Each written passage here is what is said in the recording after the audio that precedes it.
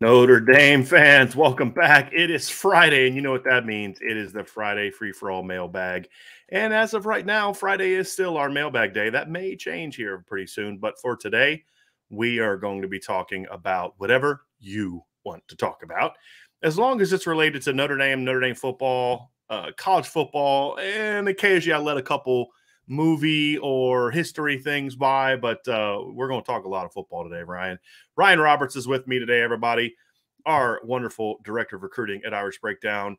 And you know me, I'm Brian. So, Ryan, man, I got to tell you, dude, before we get started on this stuff, I mean, I'm calling you dude already. I'm so fired up. There's college football on tomorrow, man. I can't – I've never been looking more forward to a Nebraska Northwestern game in my life.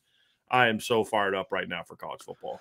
Well, Nebraska Northwestern at one time was a pretty good game, but now it's not the best in the world. Well, it's going to be interesting because I've got Nebraska winning the West. I mean, that's kind of one of my offseason bold predictions, right? Is Nebraska winning the West, and it's how are they going to handle it? Playing in Ireland, and Northwestern's got the little Irish flag on their end or whatever. We were recorded a show with John Garcia last night, and I don't think you could see it, but he had the Nebraska Fighting Irish on his whiteboard behind him, just kind of a joke because Nebraska's going out to play in Ireland. So, but man, I can't wait for it. There's some really interesting games this weekend. And of course, last night already started. Notre Dame high school kids kind of kicked off their season. Braylon James had 3 catches for 100 yards and a touchdown and played like a half of football. Yep. I think is what his dad said, right? Peyton Bowen and Eli Bowen had monster games. They beat Rockwell Heath 47-14. Ryan, that was a team that won like 11 or 12 games last year. They were like Texas in the preview. I think I had them down on 11-2 last year. So yeah, it was. I put down. It was a pretty good early test for Ben Geyer. No, it was not. Peyton had a pick 6 that went 75 yards. Eli literally took a ball from a guy and then ran it back and had a touchdown reception. It's a really brilliant game for them. CJ Carr struggled last night in the game. Had 4 turnovers, but you know what I loved about it? Mm-hmm. Whenever they needed him to step up and make a big play, he made it. He threw a gorgeous. I think. Hudsonville had taken a lead, and CJ comes back and just throws about a 55-yard bomb and hits a receiver in stride, sets them up for a score. And then, late in the game, they're up 17-15. He had 2 touchdown runs. They're up 17-15. They're trying to put the game away. And that seam throw he made to set up that final touchdown was just gorgeous. Sure was. So they started off 1-0, and CJ did what we needed to do to get that W. So it was a lot of fun. Tons of games tonight. Ryan has the breakdowns of all of them. It's on at irishbreakdown.com. He also has some Twitter clips of some highlights last night. You get to see that deep shot by CJ Carr. You see a couple brilliant catches that Braylon James made last night. I mean, he wasn't just out running dudes. He was making really contested catches. He had an impressive first night. And then, of course, the pick 6 by Peyton Bowen was something you're going to want to see. And if you're on the boards.irishbreakdown.com, if not, you should be. We're going to be doing we'll call it a watch party tonight. So tonight, I talked to Jeremiah Love this weekend, and he's actually playing a game in Canton at 6 o'clock Eastern time. My last update, I put the link already on there. Canton, Ohio? Canton, Ohio. Oh, yeah. Nice. It's like, I forget what the name of it is. It's something classic or something. I'll be in there on Tuesday. That's pretty cool. Yeah, man, it's really neat. So he sent me the link the other day. So when I did the little update on him the other day, I put the link in the bottom of there. But I'm going to do a new post here after we get off the show because I'm going to be watching that game and just kind of do some instant reaction stuff because obviously Jeremiah Love is the #1 offensive player on the board for Notre Dame right now, right? So I'm really excited to see his game. He told me, quote unquote, that they're going to shock the world tonight. I guess they're playing a pretty good football team, but it's going to be a lot of fun. Make sure if you're not on the Irish board, the message board, excuse me, make sure you sign up today because it's going to be fun to just get a little watch party to watch Jeremiah Love later today. I'm actually looking to see who they play tonight. I'm pulling up their schedule. They play They're Milton. an Okay. yeah, they're an 0-1 team, but from what Jeremiah was kind of telling me, it sounds like they're a pretty good football team. Yeah, So no, we'll no. see. Milton's a team I'm familiar with. I'm just curious who they played. They lost to Lipscomb. Okay, so Milton played Caleb Beasley's team in the opener. Oh, So, yeah. and Caleb had a nice game against them. He had an interception They're and he had playing in a punt Ohio, but return. it's a team from Georgia. Uh, Milton is from Georgia. So it's the yeah, Freedom Bowl in Canton, Ohio, but neither team is from because I'm looking at some and this is a lot of Georgia teams for a team from Ohio. yeah, But no, it's a team right. from Georgia. So it'll be a very, very interesting game. Yeah, but they lost to Caleb Beasley and Lipscomb in the opener, 17-7. So be a very good test for Jeremiah Love, who Ryan has had a lot of updates on over the last month. So I'm glad to see everyone else is finally coming around to what Ryan has been saying for quite some time. So, Ryan, let's dive into the mailbag, man. We got a lot of good stuff coming up. Let's get started with Christopher Moore. Had the first super chat in there. Thank you for this, Christopher. He said Al Golden has talked about making in-game adjustments from series to series. Do you think he will be in the box or on the field to make those adjustments? It's almost impossible to tell. I mean, Yeah. I don't know because again, we're talking about a guy that has not called defense since what 2004, 2005. So like, Right. I don't know what his And I style is believe when he he was in the calls box back defense. then. Right. Most But think guys actually, it's but kind of a mix, man. I was going to say most defensive defensive coordinator, it's coordinators. definitely a mix. Yeah, yeah. Offensive coordinators usually tend to be up top. Not all of them, but they tend to be up top.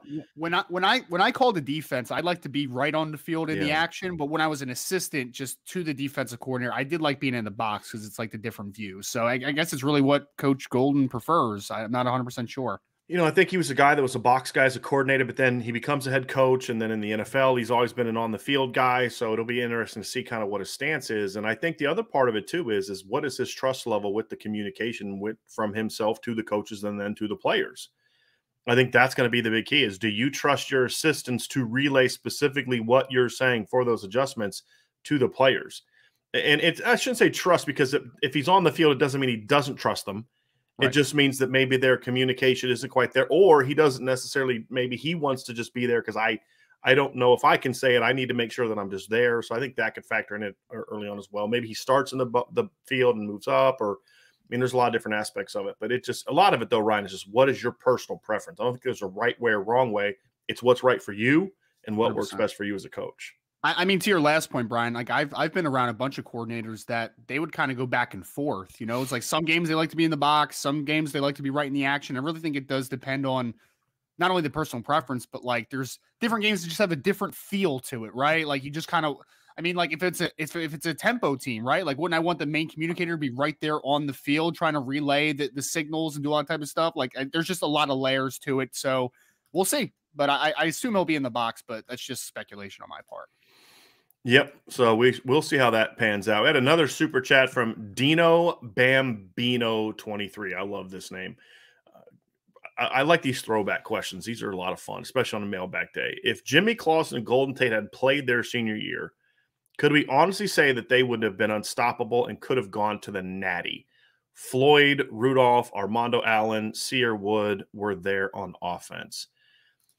I have often thought about this, Ryan, and when I look at that Notre Dame football team, I looking back, I don't know if Charlie Molnar and some of the guys out on the offensive staff would have necessarily been good enough to be that. But that football team was not. I mean, I think they beat Michigan if Jimmy Clausen and Golden Tate are there. And they lost by 4, and they had a lead when Dane Chris got hurt. Nate Montana and Tommy Reese came in. When Dane came back, they didn't have a lead anymore. He got them lead back. They lost, and then Michigan got it back again. They lost by Michigan State on the road by 3 on that stupid little Giants play. And then they lost to Tulsa by 1. Those are 3 games for sure that Notre Dame wins if those guys play. Stanford in 2000 in that year, I don't know if that's a game Stanford if Notre Dame wins. I mean, they got destroyed in that game. I mean, it's 37-14. It was a competitive game. Would Jimmy have been good enough to maybe dice them apart? Maybe. I mean, Jimmy tore Stanford up the year before in his last game at Notre Dame. And it was basically the same Stanford team. The Stanford team in 2009 was not quite as good defensively as they were in 2010. 2010 is when they kind of took a big jump forward. But he torched that defense the year before. If you remember, Stanford ended up winning was it 45-38? I'm looking up the stats now, but I mean, Jimmy went 23 of 30 for 340 yards and 5 touchdowns. You know, you come in, you come into that game, in 2010, and Notre Dame didn't have Jimmy, didn't have Golden Tate. I mean, I think those guys would have made a big impact. I think they would have beat Navy that year, because remember what hurt them against Navy was Michael Floyd didn't play that game, if I remember correctly, against Navy, and I'll have to go back and look at that, but I'm pretty sure that Michael Floyd missed that game against Navy, and then they went out and lost. He had 0 catches for 0 yards. So yeah, if Michael Floyd didn't have any catches or yards, he wasn't healthy. So he got locked down by that great Navy. Yeah, I'm going to go out on a limb and say no, that's not what happened. So you didn't have him. It just was a mess. I don't think Jimmy loses to Navy with that team. The Stanford's the only game I don't know. That's the only game I'm uncertain of. So I think at the very least they would have been 11-1, winning the Natty.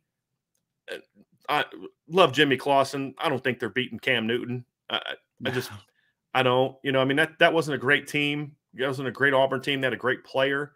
I don't know if Notre Dame would have been able to stop him.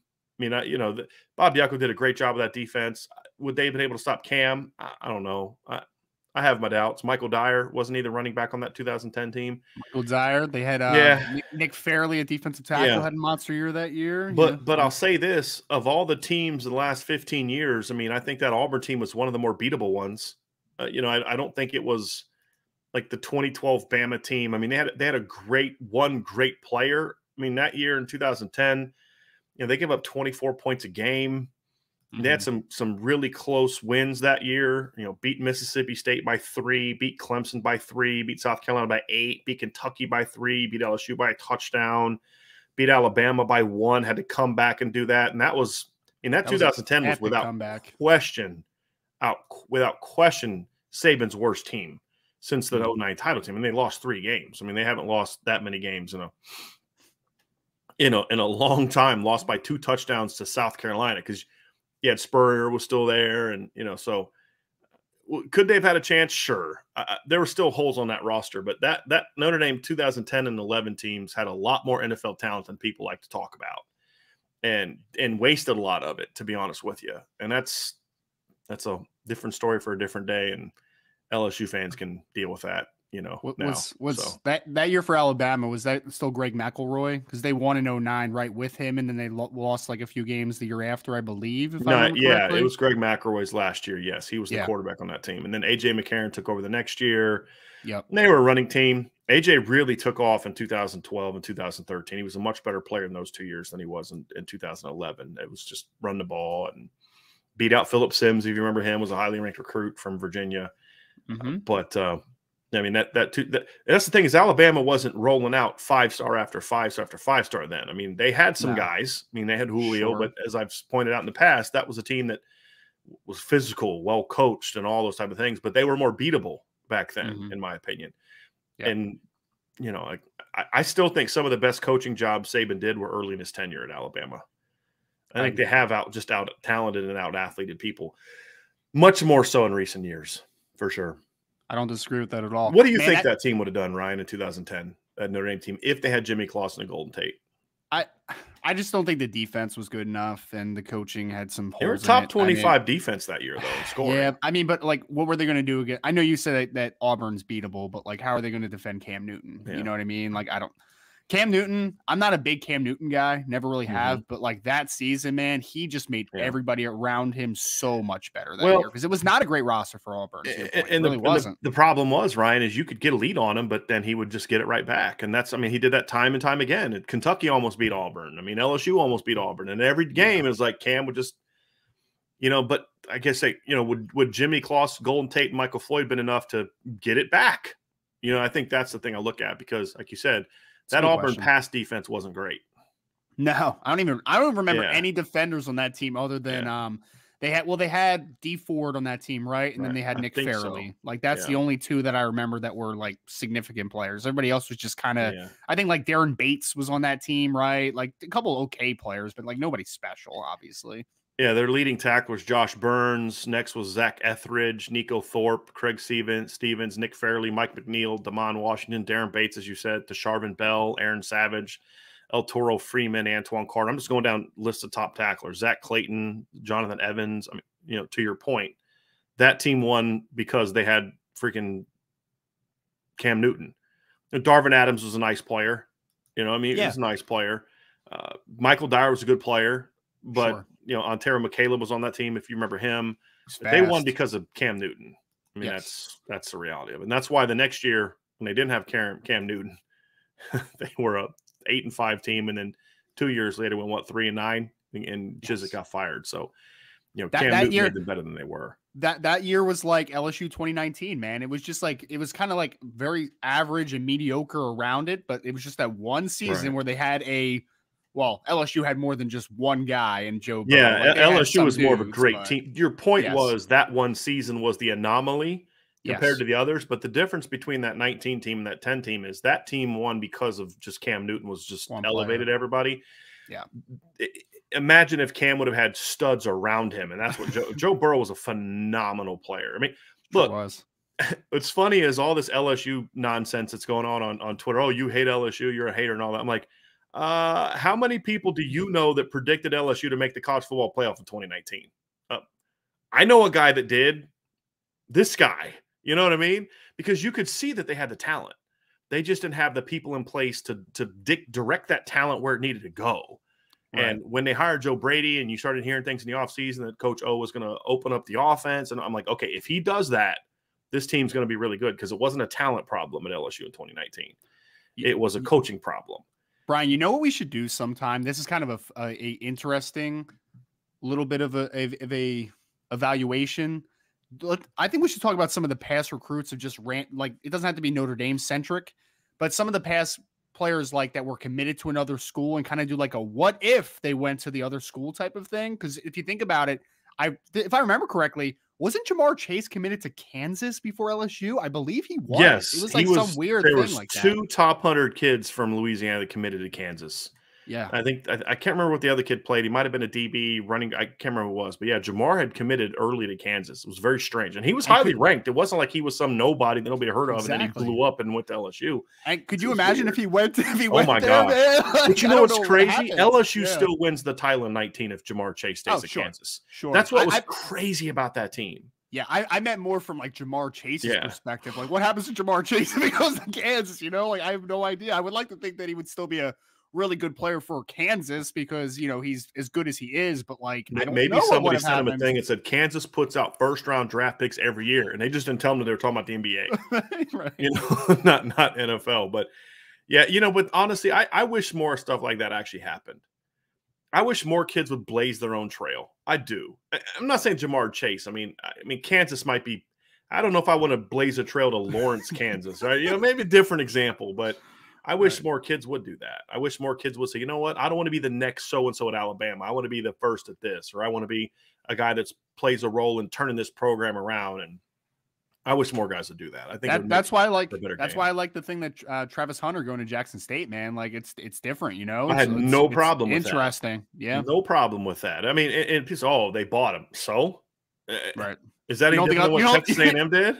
You know, I mean, let's be honest though. He made like he got like $1 million deal or something like that. Right? That was what was reported. Yeah, sure. He says he didn't, but whatever. I guarantee. Well, regardless, I guarantee other schools offered him probably more money than Jackson State did. Like, are you telling me that Jackson State outbidded a bunch of SEC schools? Like, the number one player in the country. You're telling me nobody in the SEC was willing to give more than Jackson State? Like, let's just say that rumor of $1 million is true, and he denied it, and whatever. Let's just say it's true. You're telling me nobody else in the SEC wanted to pay more than $1 million for the number one player in the country? Come on, Refuse now. To believe it. Refuse to believe it. It doesn't make any sense. Wanted to blaze his own trail, and you know what? Right. Good for him. Absolutely. I got no problem with that. I mean, I've had some very interesting conversation about my opinion of HBCUs, right? So my view of them and what should be happening with those type of schools, I wish more kids would do that, to be completely honest with you. I watched, I forgot to tell you, it was a few weeks ago. I actually watched the Jackson State spring game, and they got my man playing DB and wide receiver he's on playing that team. And that's part of that is, and you know, take the money aside, that was part of the pitch that Deion gave him is, look, dude, you're going to play both sides. And I mean, your head coach is a guy that did that in the National Football League. Sure. So, you know, I mean, he knows He knows. I mean, the sales pitches, he knows how to get that done. So yeah, I got no problem with it. But I wish more kids would, whether it's Jackson State or Tennessee State or Southern or Grambling or Vanderbilt, NC State. You know, don't go to Clemson, go to NC State. You know, don't go to, you know, don't go here, go to, you know, Auburn or, you know what I mean. Don't go to Bama, go to Auburn, go to Georgia Tech instead of Georgia, whatever the case may be. Like blaze your own trail. You know, be that guy that resurrects a program, because those are the legends. I mean. People are like, wait a minute, who was the quarterback on the Bama team? Was it this guy, or this guy? I can't remember. You know, like I remember they had a bunch of good running backs, you know, but to me, it's like, but everybody remembers that guy that turned that one program around. You know, everybody remembers Todd Reesing at Kansas. I love Todd right? Reesing, man. Can you name another Kansas quarterback in the last? Why do we remember him? Because he took them to the stinking Orange Bowl. He won. I mean, he won like 12 games the one year. Like, it was incredible. At Kansas. Man. Right? Yeah. Guy's like 5'10", rag arms. Dude could play. Arm. Yeah. Dude could play. He was a baller, man. But he's a legend. He's a legend. He's a 5'10" quarterback legend. Why? Because he went somewhere that nobody expected him to win. And he won. And I just wish more kids would do that, to be honest with you. He's one of my favorite non-Notre Dame players of all time. Yeah. Talk about getting everything out of your talent, Brian. Like Todd Reesing got everything out of his talent, man. Like he ended up being a great football player for Kansas. I mean, Kansas has never been that good. I mean, I don't know how they were when they had like Gale Sayers back in like the 60s or whatever, but like in my lifetime, Kansas has never been good except for when Todd Reesing was the quarterback with Mark Mangino. That was the only time. Hey, Ryan, what's your dad's name? Ray. So your dad has a comment in the chat. He said, if you remember, Ryan, me and you predicted that if Burrow elevated his play in 2019, they had a shot at winning a championship that season. So there you go. So great minds think alike. But that's the thing. And this kind of relates to Notre Dame. I had this conversation with somebody last year before the season, and they were like, well, we don't have all these first-round draft picks. I'm like, nobody thought LSU had a bunch of first-round draft picks before that year either. No. You know, it was those guys were elevated because you put a system in place that maximized their potential. And this kind of goes back to a conversation Sean Davis and I had last Saturday about Marcus Freeman is, will Marcus Freeman be willing to still believe in the need to play great defense, but not so much to the degree that he tamps down the potential to be explosive on offense? You know, does he try to implement a ball control offense, or does he say, look, we're going to open this sucker up because that's how you win a championship? Now, are we going to still value playing great defense? Yeah. Like Clemson did it. What was Clemson in 2018? 44-13, 44 points for, 13 against, something like that. Yeah. Right? Like you can be that kind of team. And, you know, there's no reason Notre Dame can't be a 40-14 type of team, meaning 40 points and 4 and 14 against. Yep. And that's what, you know, Ed Orgeron had always been at. We're going to pound the ball and win these contested games, and it wasn't working. And they were not playing to their potential. But then he finally brings in Joe Brady, says, let's open this sucker up, and look what happens. And all the stars aligned. Yeah, they had all those they had all that first-round talent. But even though nobody necessarily knew they were all first-round players, like who really heard of Clyde Edwards-Helaire outside of the football junkies before 2019? Barely anyone. Who knew who Terrace Marshall was outside of LSU fans prior to 2019? You knew about who all those guys were very quickly that season. Justin Jefferson was projected as like a 3rd or 4th round pick before that season, and then he does what he does, and now he's 3-star recruit. Hold on, I actually want to look that up. Yeah, he is. I remember he was a 3-star, and he's arguably the best wide receiver in the NFL right now. Like first 2 years, he went for 1,400 as a rookie and 1,600 last year. It's the most yards in the first 2 seasons ever. Do you remember how people reacted on the board the other day when Notre Dame landed a defensive lineman that's a 3-star that's ranked in like the 800-900s? Yes. Justin Jefferson, coming out of high school, was the number 2,164 player in the country on the composite list. Number 76 player in Louisiana, and was ranked as the number 308 wide receiver in the country that year. Must have been a good year in Louisiana. Yes. Yes. On the composite, that's the composite. So now 247 Sports had him ranked way higher. They had him ranked number 205 in the country at wide receiver. Good for them. No. Good for them. At wide receiver. I'm being sarcastic. Overall. I bet overall. That's I did that. I paused for effect. I got you there. Number 205 overall receiver. So, yeah. Look, does that mean I want to go build my roster with a bunch of kids ranked number 2,164? No, it's about finding talent. And sometimes it's going to look like, Michael Floyd, 5-star recruit. Sometimes it's going to look like Justin Jefferson. Just find the talent and get both. Jeff Samardzija, right? If you want to exactly, take it to a Notre Dame terms, exactly. It happens. So yes, you and your dad also had that conversation. I mean, you could see it, right? You could see it if they just if Edo was legit about opening it up, you knew the talent was there. Because I actually liked Joe Burrow in 2018 when they let him play. I liked him. I definitely did not think he was going to do what he did, though. I thought he was going to be a good football player. He turned into one of the best that we've ever seen. None of us are saying that we predicted LSU was going to go 15-0 and score 50 points a game, and Joe Burrow's going to do that. That's not what we're saying. We're just saying we knew they were going to be a really dangerous team that year if they opened it up because the talent was there. But no, I didn't see coming what came. I'm not going to pretend to claim that. But I thought Joe Burrow could be a 3,800-yard passer, throw 30 touchdowns, and that alone would have had LSU in the playoff. I mean, how much talent they had, yeah. So I mean, because that defense had some dudes on it too, man. It was like Christian Fulton and Grant Delpit, and it was a good defense. Now they gave up a lot more points that year and yards that year than normal because of just how quickly their offense scored. But I mean. That was a dynamic team. That was such a dynamic team.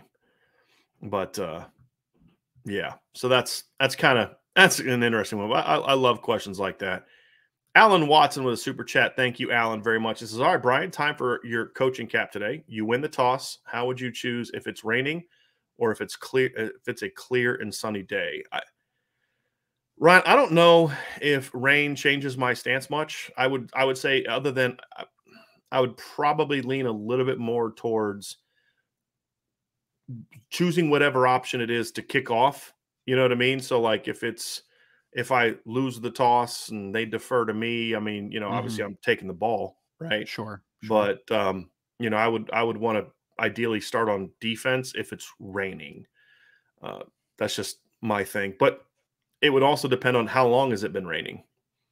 Because depending on the field, some fields are a little slicker when it first starts raining. Some fields, it's like you want to get on the field. It just started raining. You want to get on the field first before the water settles in and it becomes slippery.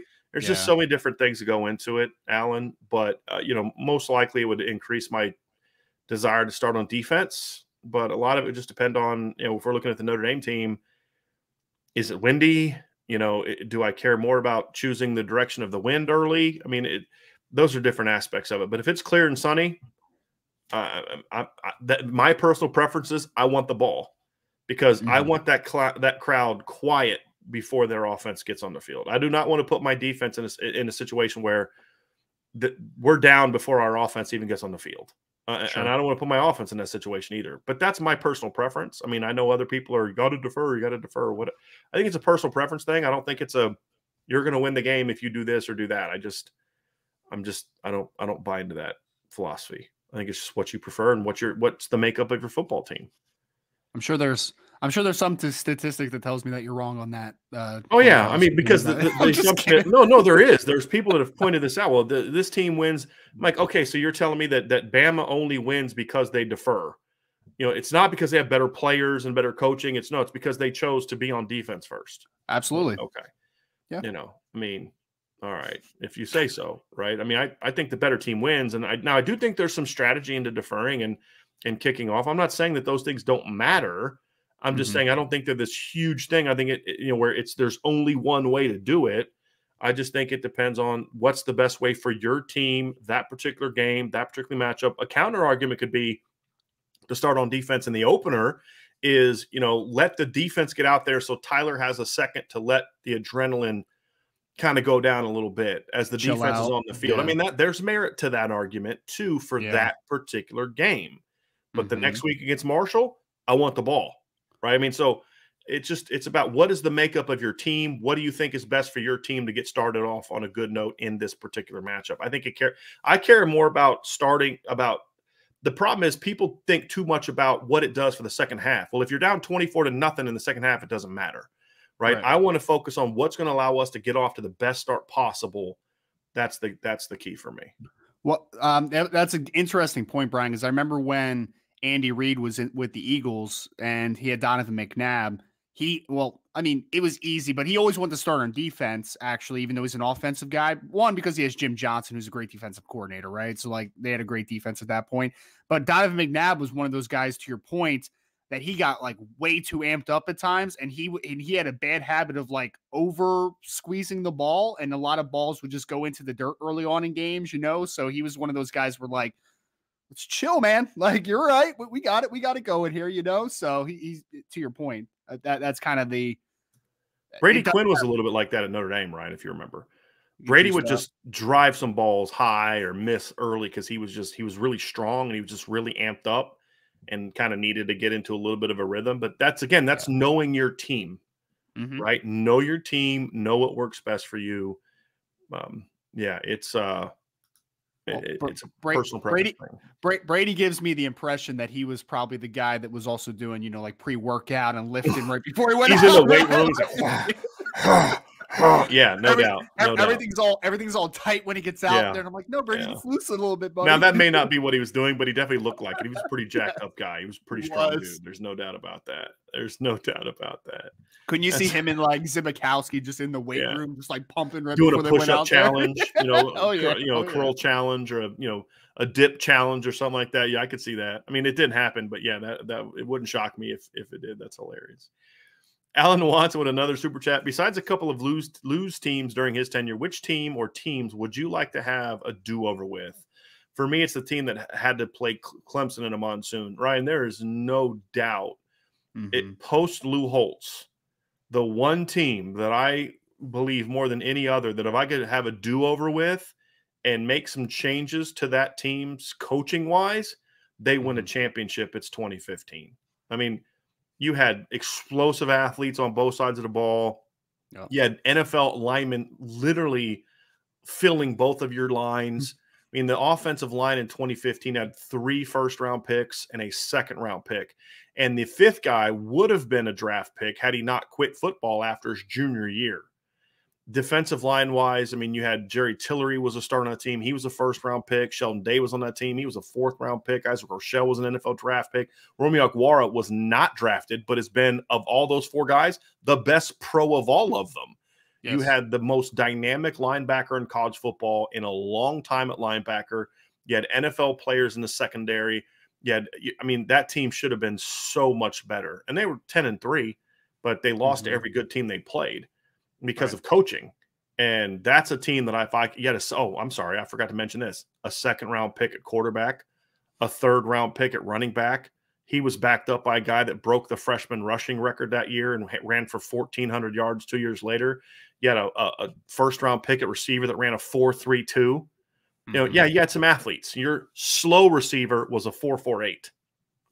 I mean, that team should have been so much better than it was. That's the one do-over that I would give. And it's not I could do 2017, but that's a little different deal. I mean, look, I've said this before. If Brian Kelly would have fired Brian Van Gorder after 2014 like he should have and just brought in, Mike Elko, who we would have known even less about at the time, or just any remotely competent defensive coordinator, I truly believe that team wins a title because they still almost beat Think about this.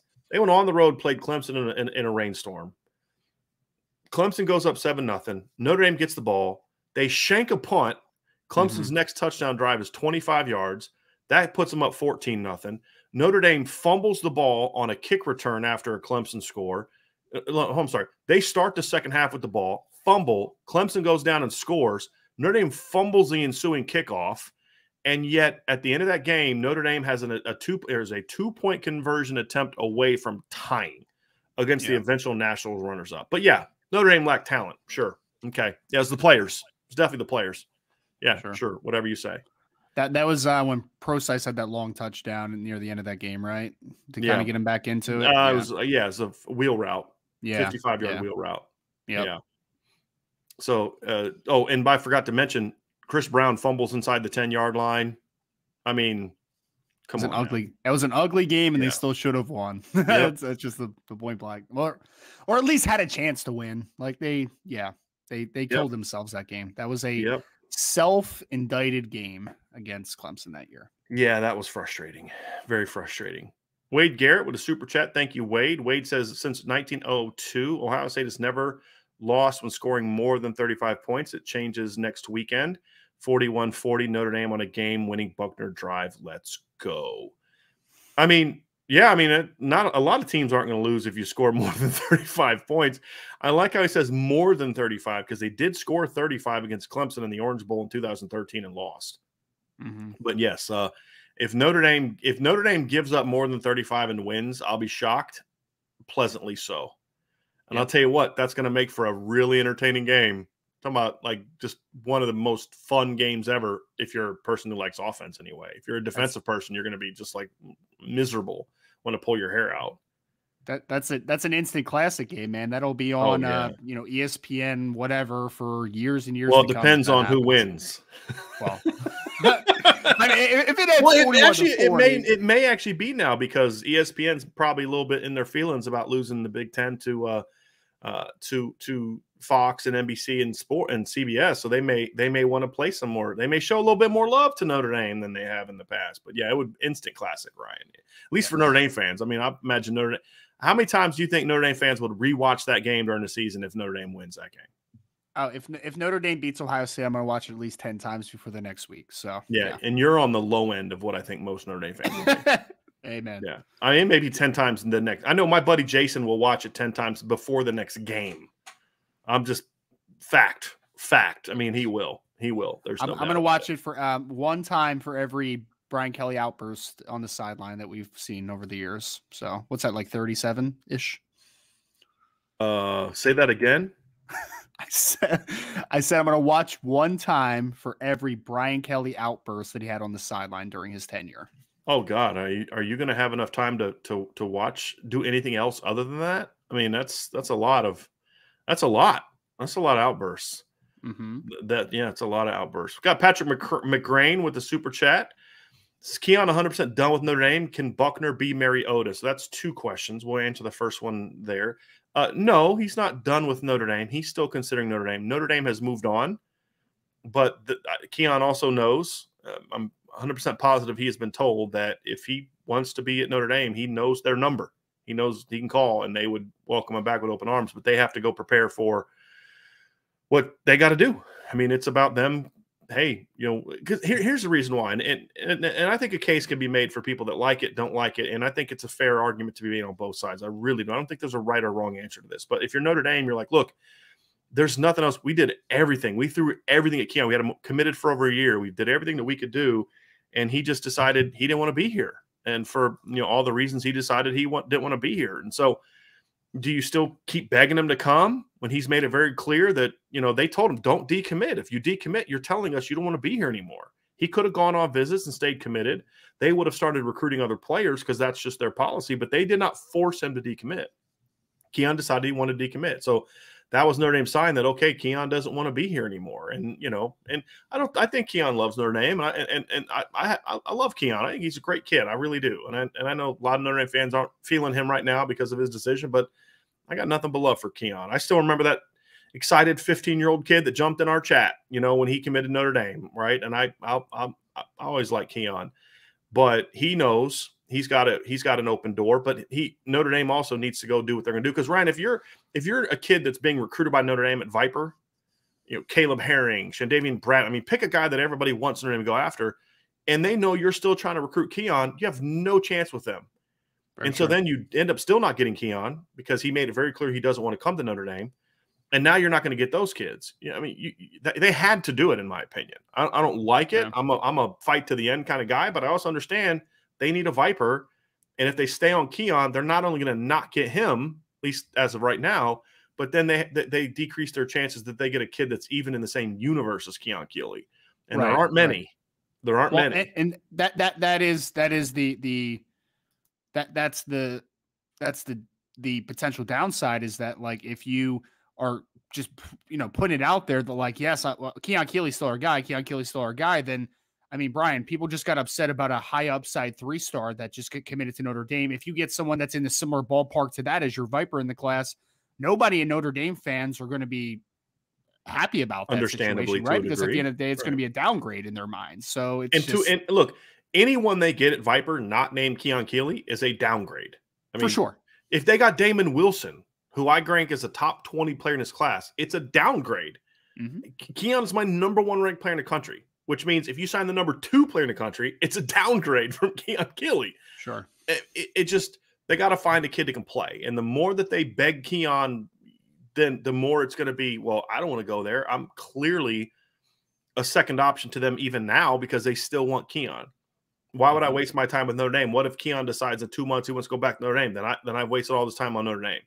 It's a decision they had to make. Keon knows if you want to come back to Notre Dame, it's up to you. We did everything we could to show you the love. We got on you before Bama, way before Bama did. They came on late. You decided you want to take that path. I think it's an easier path for him. I do.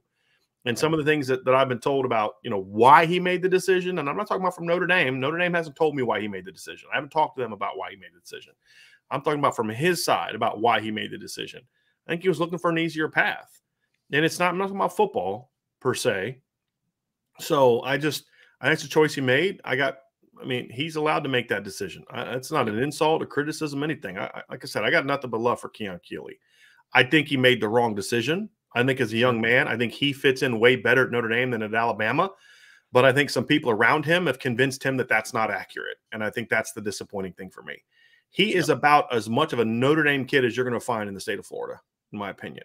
But unfortunately, a lot of other people have convinced him that the easier path is the better path. And I'm bummed that he eventually kind of made that choice. It was his choice. I mean, Keon, I've talked on the message board. I won't say it publicly, but I've talked on the message board about some of the influences in there. But at the end of the day, Keon made the choice. Do I think he was influenced in that direction? Sure. But it was ultimately Keon's choice.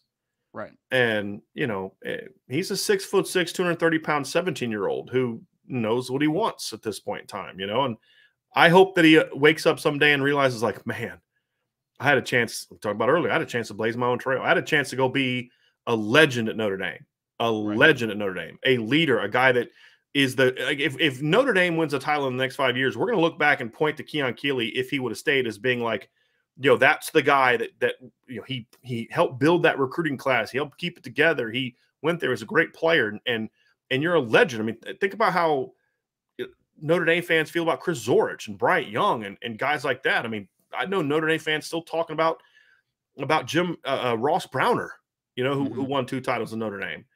At Alabama, he's one of however many, and that's just the reality of it. But that's the path he chose, and it's his choice, and I respect it.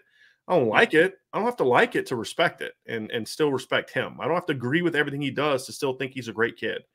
And that's the separation for me, is that you, again, like you said, you don't have to agree with it, but you have to accept it. And like it's a frustrating thing to me, because I have seen a lot of people talk about him as a person and his character and just kind of taking shots at him. I'm just like, guys, like we need to differentiate our feelings from respect, right? Like he's a bad kid for flipping away from Notre Dame. Right. But the kids that flip to Notre Dame are just making a smart decision that's best for their future. That's basically what we're hearing from Notre Dame fans, and that's unfortunate, right? And again, I don't like it and agree with it, but to your point, right? And I don't think it's people in our chat. I really don't.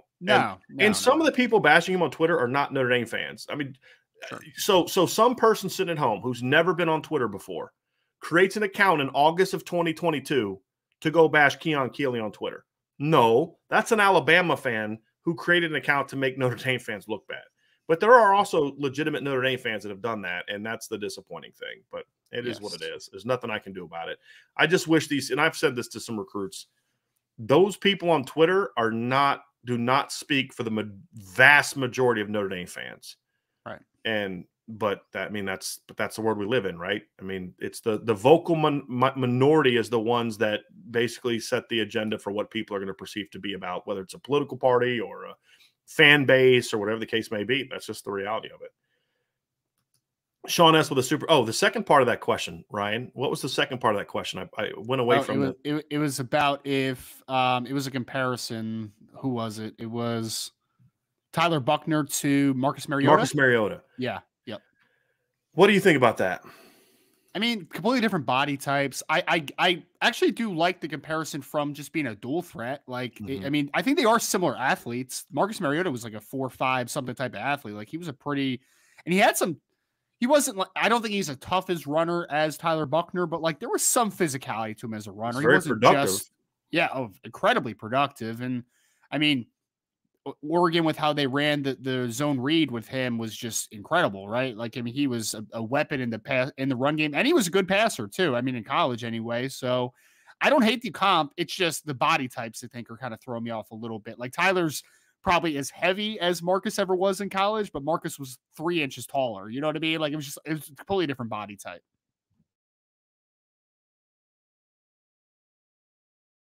From an ability to impact the game standpoint, I'm fine with it. I mean, he'll never put up the numbers that Mariota put up because he doesn't play in the Pac-12 and he plays in a different system. I mean, the numbers Mariota put up that year were just ridiculous. 4,400 passing yards. He basically kind of put up similar numbers to what Tyler did in high school as a quarterback, passing-wise, at least numbers-wise. 42 touchdowns, 4 picks, 770 rushing yards, 15 touchdowns. I mean, those are – oh, and he caught a 26-yard touchdown pass that year. Do you remember that? So, will Tyler ever put up numbers like that? No. Can Tyler impact the game in a similar way that Marcus Mariota did? That's where I think the comp makes a lot of sense for me. Yeah. I think it makes a lot of sense there.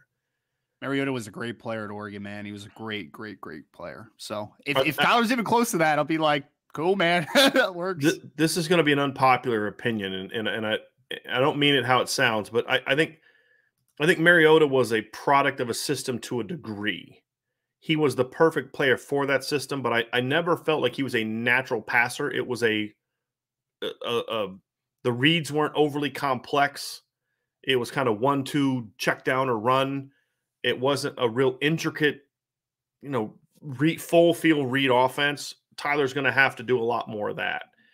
And so I think that is where I think Marcus was somewhat not as prepared for the NFL is in that regard. But even before he got hurt, he was decent NFL quarterback, I thought, early in his tenure. He was okay. He wasn't a guy he's very mechanical. Like everything just kind of seems forced as a passer. You know what I mean? Like nothing there's no naturalness to him. Which is where the what I'm referring to the system comes from, Ryan, because when I got 1 or 2 reads that you get in your rhythm, you make your throw.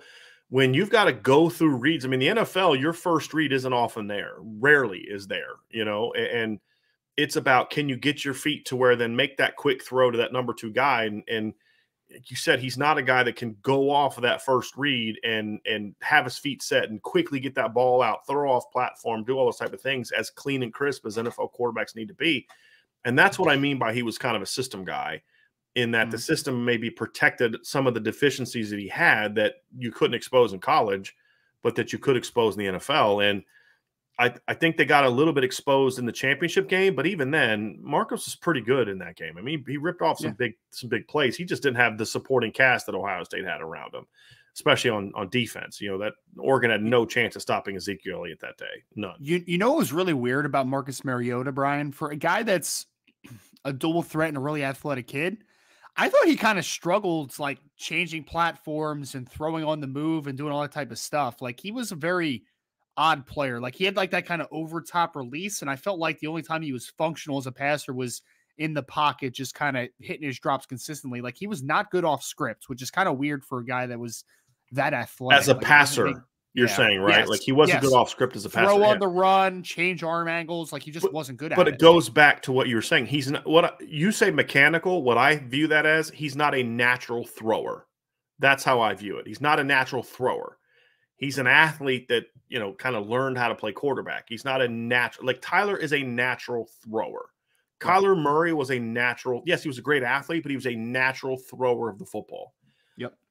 I think Lamar Jackson to a degree has a natural throwing motion. And I've made this case before. I think the problem with Lamar is that he's just not being used. They haven't invested in developing his throwing ability. And part of me wonders if it's because they saw what happened to Robert Griffith III. I think the difference is they went too far to an extreme with Robert Griffin III, excuse me. And the injury that he had forced him to kind of go too far in the direction of away from running. I think they need to get kind of back to, let that kid be a thrower that then uses his legs to be dynamic. And you can still run him. just, make it be more of a pro style offense. And so I'd like to see Baltimore do that. I've seen some all 22 of Baltimore with Lamar because I'm like, why is he not getting better? I really thought he was going to be a good quarterback. And when I watched it, I'm like, dude, what are they? They're like running a college offense. Last year was bad, man. They have a different quarterback. I mean, a different offensive coordinator now, right? They had what's his name that was running it, but I forget his name now. But hopefully it's somebody different. You're talking about I know was it Greg? It wasn't Greg Knapp. Yes, Greg. No, not Greg Knapp. It was I'm looking it up right here. See who their offensive coordinator was. Greg Roman. That's who Roman. Greg Roman. Yep. Yeah. So he was there in 2020. He was there last year. Their offensive coordinator doesn't say their offensive coordinator. Was he their offensive coordinator last year? He was their offensive coordinator last year. I'm looking at it down here. So he was still their offensive coordinator last year. And then now this year, their offensive coordinator is, I will find it here. Offensive coordinator is still Greg Roman. Oh, that's a shame. Well, they changed their defensive coordinator. It used to be man, I'm losing my mind with these names right now. But he's with the New York Giants now. He was their defensive coordinator. Yeah, he was the defensive coordinator for Baltimore. They hired Mike McDonald. Now he's the Giants. Yeah, and they hired Mike McDonald from Michigan to replace him. But you're thinking of Wink Martindale, right? Wink Martindale. Yep. Yeah, interesting. Very interesting name. So, you know where Wink Martindale played college football? No idea. He played it at Defiance. Did he? Where I coached. Nice. Yeah.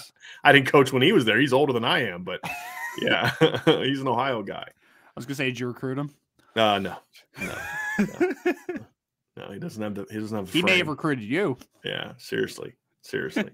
Also, Wink Martindale was a assistant coach at Notre Dame, 94-95. He was like an assistant, not an assistant coach, but he was like an assistant, helper on that team. Yeah.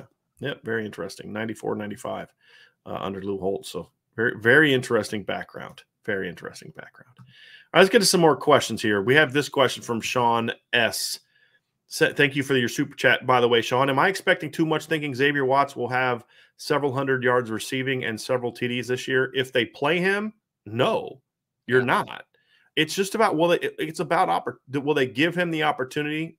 Look, if they play him, right, like let him be a part of the rotation, I fully expect him to have 18 to 25 catches for 275 to 300 yards.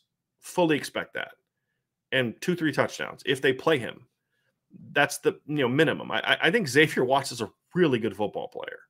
So it's just about whether or not they play him, Ryan. It's just about the opportunity. Or do they go with, Joe Wilkins once he's healthy all the time? Or, what are they going to do? If they play him, he'll produce. I fully believe that.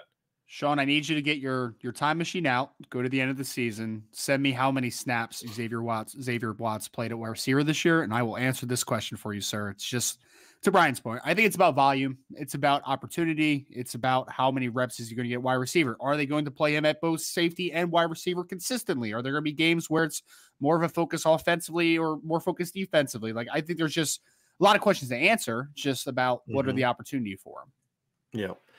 That's absolutely correct in that. I don't know what this means. Chief Brody said Ryan just looks just like Bob from Top Gun Maverick. Do you remember the character Bob? Seen it. He was the really smart guy. Yeah, he wore glasses. But you haven't seen it yet? I told you the other day I haven't seen it yet. No. But I thought you were going to correct that mistake, Ryan. I mean, you got to see it in the theaters, man. I'm telling you. When I get some time, I mean, okay, Ryan, I'm releasing you from whatever duties you may have tomorrow. Okay, to go out and watch Top Gun Maverick. All right. Well, I'm supposed to go to a young man's young child's said birthday in the party morning tomorrow. Okay, last I checked, movie theaters are open all day. Okay, so we're gonna do a show Sunday night. Can you pay for a babysitter? Yeah, I pay you a lot. You can use some of that to go to get a babysitter. So yes, but great movie, man. It's one of those ones, Ryan. I keep telling you. You're gonna want to see the first in the theater. There's the action, the sound. It's just, it's definitely a first time movie theater situation. You're gonna have to do it, man. Well, I'm gonna put my Venmo in the chat if someone wants to pay for my movie tomorrow. You can pay. See, now you're making people think I don't pay you. Come on, man. I know you can afford to go to the dang movies. I know cost of living in Jersey is expensive, but come on now. If anybody can verify that I can afford it, it's you. Okay. So that's very true. Yeah. There you go. Terry Blair with a super chat. Thank you, Terry. We're going to say the rest of these super chats today are going to the Ryan Roberts Top Gun Maverick movie fund. Okay. Terry Blair with a super chat. Can you explain the differences in the practice and preparation between Coach Freeman and BK? They seem to be a step behind in those big games with BK. So I want to say this, Terry. Number one, what I'm telling you is from things I've been told, things I have heard. Ryan has been at some of these practices. Obviously, I have not been in the practices. I've seen some video from the practices. You know, Vince and the guys will take video of the periods that they're at. But just talking to different people, its tempo is a lot quicker. They're getting a lot more work done, a lot more volume. Notre Dame would stand around a lot when Brian Kelly was at Notre Dame. And so that's a big part of it, Ryan. The other part is I think there's a lot more competition, right? You're seeing more periods early on where it's like, let's get after it. Let's do something to compete. It's creating more of a every day is a battle type of thing, right? It's challenge everything. It's just, it's compete every day. It's just get after it. Take advantage of your opportunities that you have in front of you. Are the different things that you're saying. So I think those aspects are different, but that's not why Brian Kelly's teams weren't ready in big games. If you talk to anyone around the Notre Dame program, the problem was the coaches would get super emotional and super tight in games, big week games. I mean, like super tight. Just the energy around the place was like, you don't want to make a mistake because coach is going to crush you. You know what I mean? And you can't be that way. That's the opposite of what Lou Holtz had talked about. It's like, hey man, they know what's at stake this weekend, right? So let's go out there and mentally get them ready so they don't, because if the players are going to naturally be a little tight to start that week. And it's your job as a coach to kind of, hey, guys, one word about this. And Kelly would say publicly that, oh, it's just another opponent. That is not how it went in practice and behind the scenes at all, how it went. And this is coming from players throughout his tenure. Some of them have said it publicly. All of them say it privately. It was a really tense environment. So then as soon as something bad would happen in the game, it would just snowball, because they were already at that breaking point. And so I think that has more to do with it. We don't know how Marcus Freeman's going to be with that. This next week is going to tell us. And so I thought the one positive for me is how loose they came out in that bowl game. That is the one thing that I took away from that. But even then, I don't want to take too much of it because he had 15 practices at the point. Now it's his program. Does he change different? What is he going to change to say, hey, we got to change some things to make sure we finish better than we did in that game, but then maintain the things and learn from the things that we felt went out of looking at from a coach standpoint that made us feel we could go out and play well that entire time. I think those are the things that they need to focus on and learn from. Well, Brian, what do they say? Like, a program is a direct reflection of the leadership, right, of the coach. And I mean, if your leadership is tight and, kind of just, in their own minds, in their heads, right, like psyching themselves out, then how is a team supposed to react? Like, they learn those behaviors, right? Like, I mean, right. That's like teaching 101 is that you show the behaviors that you want, you model the behaviors. Like, that's the biggest thing, right? So like, I mean, you played, I played, I know a lot of people in this chat have played football, just played sports in general. Like, we don't have to just keep this at football. When you're tight, man, you just don't perform. You need to be loose. That's why people plug their earbuds in and just kind of get in their groove before games, whatever your groove is. I mean, you just can't play tight. It's not the way to win. So that's, yep. I don't know why you would change it. I mean, I understand that there's the importance of like a bigger game versus a game that you should definitely win, but like, why wouldn't you want it to be a consistent approach to a game? You know what I mean? Like, it's very flawed thinking in my opinion. Yep. Ryan Loftus has a question. He says, is CJ Carr's situation not allowed to be spoken of? I asked about him without stating anything on my posts were taken down on IB. Your posts weren't taken down. We already had 3 other posts about that. They were all merged into one. So that way, just because everybody had the same question, and I want everybody to be able to see the answers that I have given in those threads. So that's why it was merged, Ryan. It wasn't deleted. It wasn't posted down. The posts that were taken down yesterday about this subject were not because of the subject. It's because I've told people, don't post links, don't post tweets from other Notre Dame writers and reporters. They don't allow our stuff on their sites, and we're going to be the same way. And it is what it is. So it's a subject that is more than able to talk about. As far as the situation, there is no situation. Like, I'm going to keep saying this. It's what it's always been. Notre Dame wants CJ Carr to reclassify. He knows they want him to reclassify. As of today, his plan is to stay in the 2024 class. Could that change moving forward? Yes, he's allowed to change his mind if he chooses to do so down the road. But as of today, as of last night, nothing has changed. That tweet that was sent out last night, or that that Notre Dame clearly gave to people to put out, is nothing different than all. They have been very clear with C that they'd like him to reclassify. They've also been very clear with CJ that they will support whatever decision he does make. They're not pushing him from a coercion standpoint. They're letting him know, yeah, we'd love for you to reclassify. But as of right now, CJ's plan is to focus on this season and stay in the 2024 class. That could change some point down the road. So there is no situation that's changed. It's just, it's now being talked about more because of the tweet from last night. But nothing is new. Nothing has changed other than, CJ is still engaging in those conversations. But he hasn't changed his mind. Those conversations have been going on. It's not frequently because they don't want to push the kid. But right now, CJ's focus yesterday was on trying to beat Hudsonville, not whether or not he is or isn't going to reclassify. And so what I don't want this to turn into is a thing where we just constantly rehash this every single week, right? That's the situation. Notre Dame wants him to reclassify. They'll support whatever he chooses to do. Right now, he's focused on being in the 24 class, but hasn't shut down the door to reclassification, right? That's where we're at. And if that changes, I promise you I will let you know. That's why you need to be on the message board. But there is no situation beyond that, okay? So, but I don't mind talking about it, Ryan. It's just what was happening yesterday was like we had like 5 people, like 5, 6 different posts. And so I didn't delete them, but we have the option to merge threads together. So they're kind of all in the same thing. So that's what happened with your post. It is your post is still there. It's just in that. And I think the title is like interesting pick, I think is the title of the thread that your post now exists, because it talked about the very topic that you were asking about. So we did address the CJ Carr situation.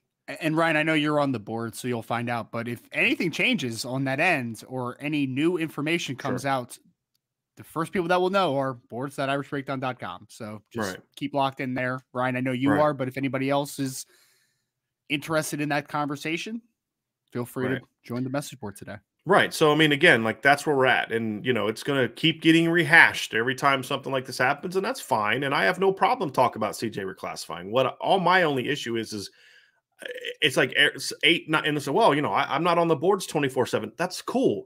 But just spend 60 seconds just browsing the board to see if it's already on there or not. That's all I ask.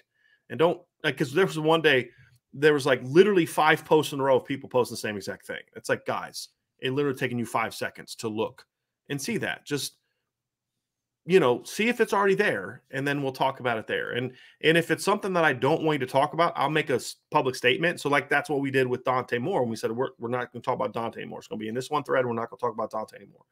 That was a unique situation. I don't have a problem talking about CJ reclassification. I just have a problem with people doing things that we've asked not be done on the board. And I don't think it was done in bad spirit. It's just, I think people get excited sometimes and they want to share it. So what somebody else did is they just took the pic and then posted the pic. Cool. It's still there.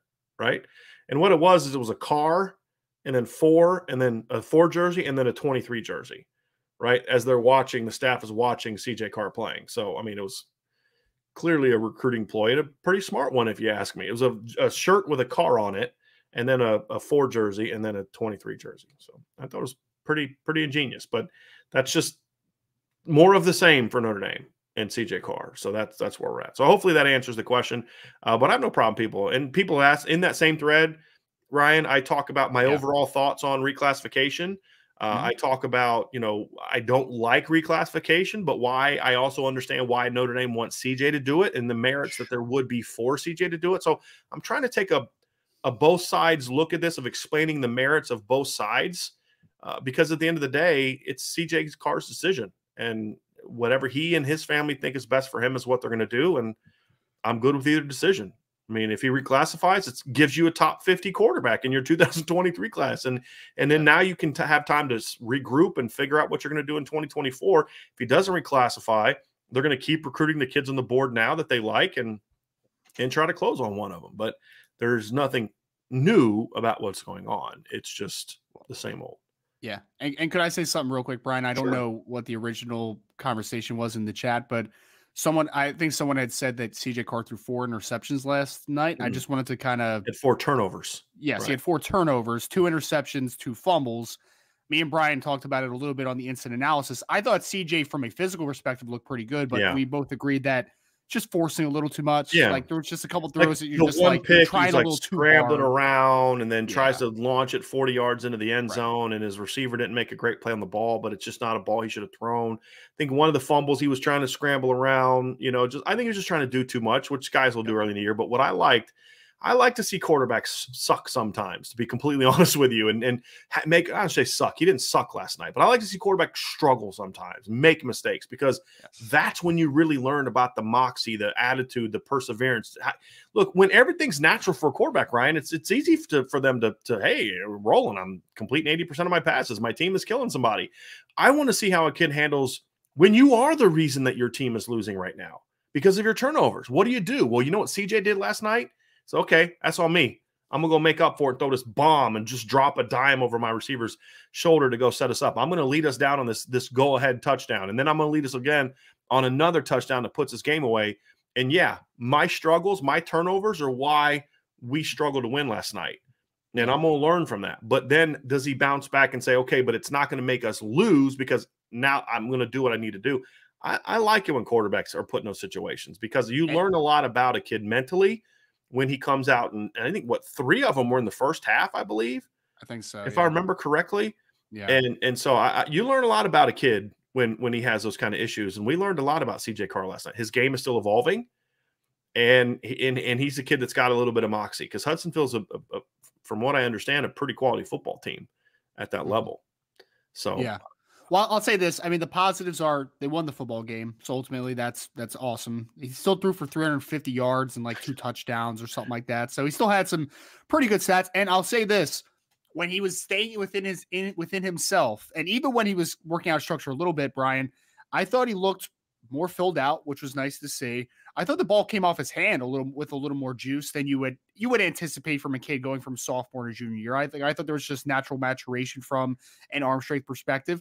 And I thought when he was on schedule and he was crisp, I thought he could put the ball wherever he wanted, if I'm being honest. Like, I thought the ball placement was genuinely very good. To your point, just pressing a little too hard at some points. Because, I mean, he is really good. He knows it. Yeah. And, you know, he was trying to win the game on a single throw sometimes last night. Yeah, and that's part of the learning process. Hey, Ryan, before we move on to the next question, there's a super chat from Mark Stewart at 205 that is not – it's showing up at the top for me, but it's not showing up in there, so I can't star it. Can you see it? It's at the 205 mark. Can you see if you can find that and star that so we can bring that up in the chat at some point in time here moving forward? So I want to – I mean, I can see it to where I can read it, but I got it. Were you able to star it? Yep, it's started. Okay, cool. So we'll get to that here in a second, Mark. So I appreciate that, buddy. Sean S. says, if you had to bet, how many players on the current roster go first round in the next NFL draft? Jordan Reed had one out today, right? He had 2. Yeah. We've seen up to 4 different guys go round 1 in different mocks. Where would you project it right now? I think 2 is a really safe number. If I'm being like, I would be surprised at this point, unless something catastrophic happened, that Michael Mayer and Isaiah Foskey were not first-round picks next year. I think that's the safe players to bet on. Then after that, it's Brandon Joseph, Cam Hart, and Jared Patterson. Like, those are the next 3 guys that you can kind of talk about in that vein. I'll say 2 to 3 right now, but I do think that there's 4 potentially that could go in the first round. Like, I think Notre Dame's going to have one of the better NFL drafts cycles they've had in a long time, man. Like they got some dudes in this year's class, but I think Jordan's playing it pretty safe and I respect it. I think 2 to 3 is the number. It's really dependent on Cam Hart taking a big step. Is he the 3rd guy?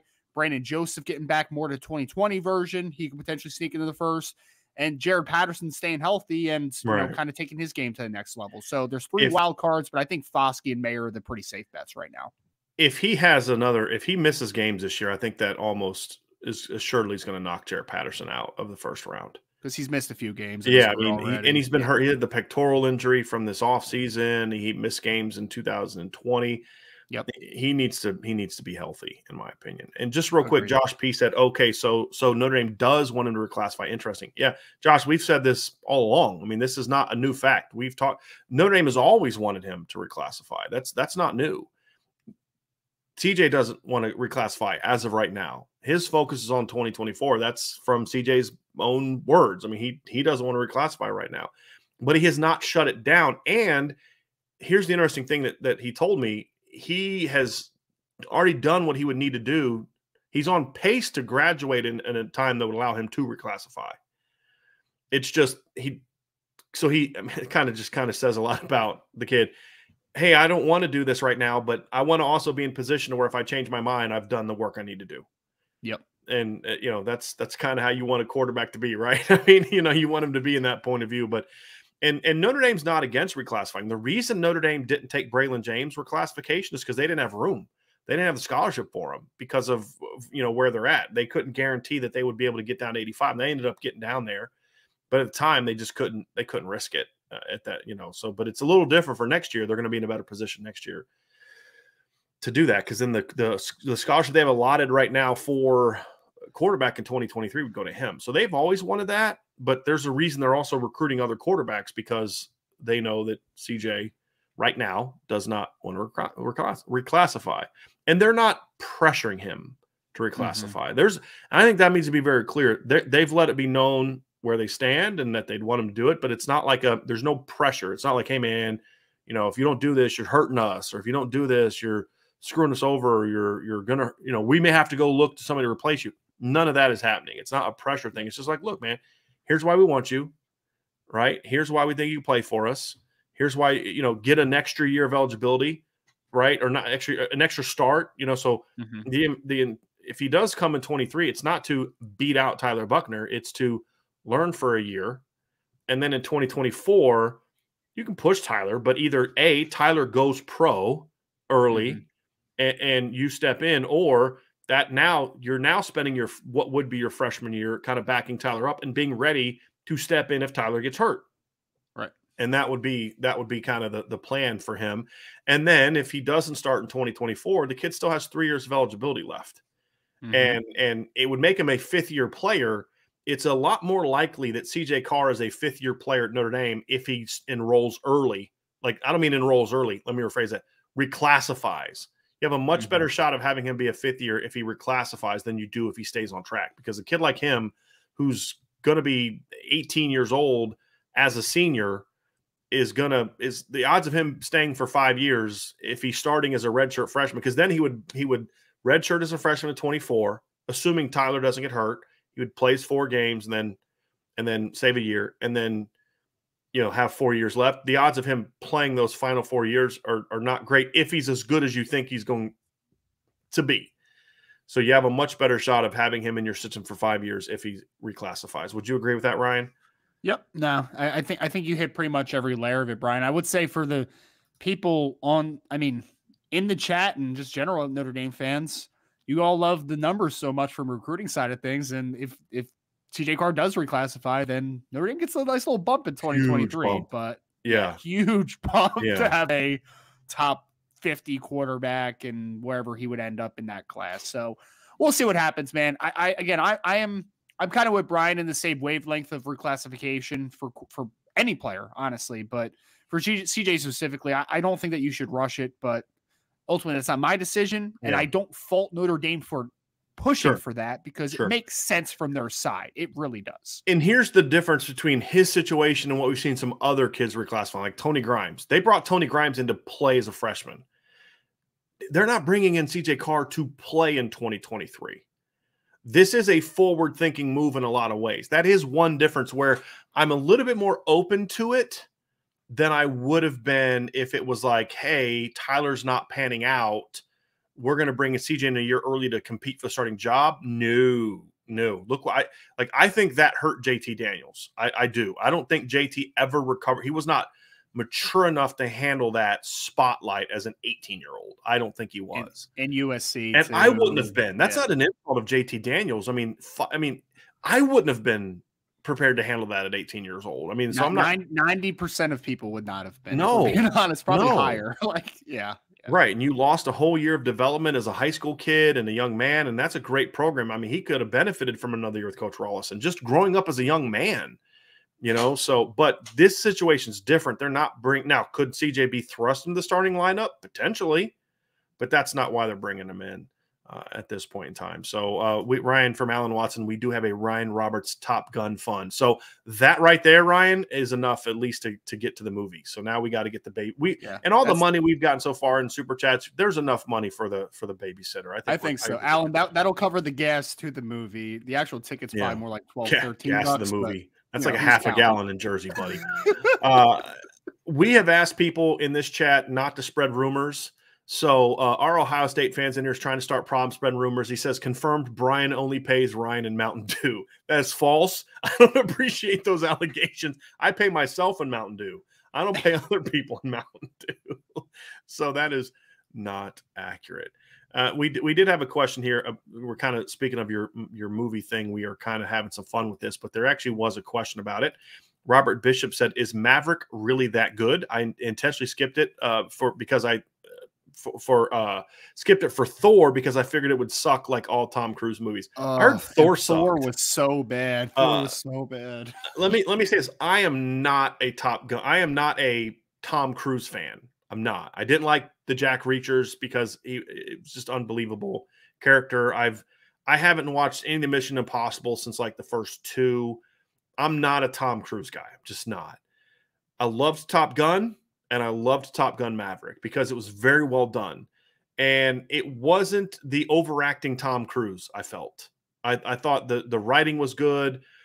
How they kind of played out Val Kilmer's ISIS, arc. I won't say it because it gives away some things.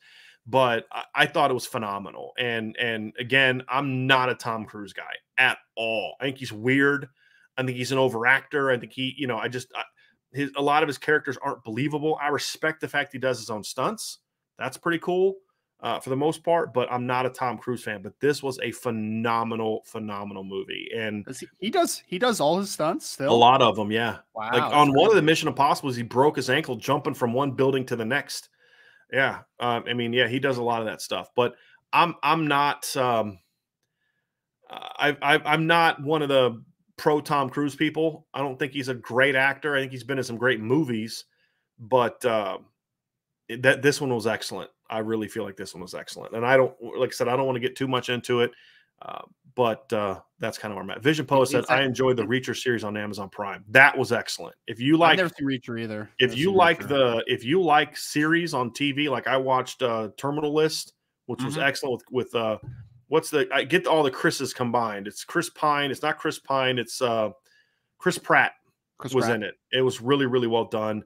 But the Reacher series on Amazon is much more true to the character in the books. I thought it was really, really, really well done. So really, really well done. The only thing we started watching was House of the Dragon, the Game of Thrones spinoff. Okay. So we started that last week. I've watched like the first 4 or 5 series shows of Game of Thrones, and I was like, okay, that's not for me. But I've heard you got to keep. My dad told me that he's like, you got to try it again. Like, just keep watching it. It takes a while to get going, but once it gets going, once you get in the groove, the first 6 seasons of Game of Thrones is fantastic, and then the last 2 seasons just very terrible. Yeah. Chief Brody said Tom Cruise is the Jim Harbaugh books, Brian, and then they just had to end it after. So they went past the books. Oh, yes. That rarely goes well. I say never, rarely goes well.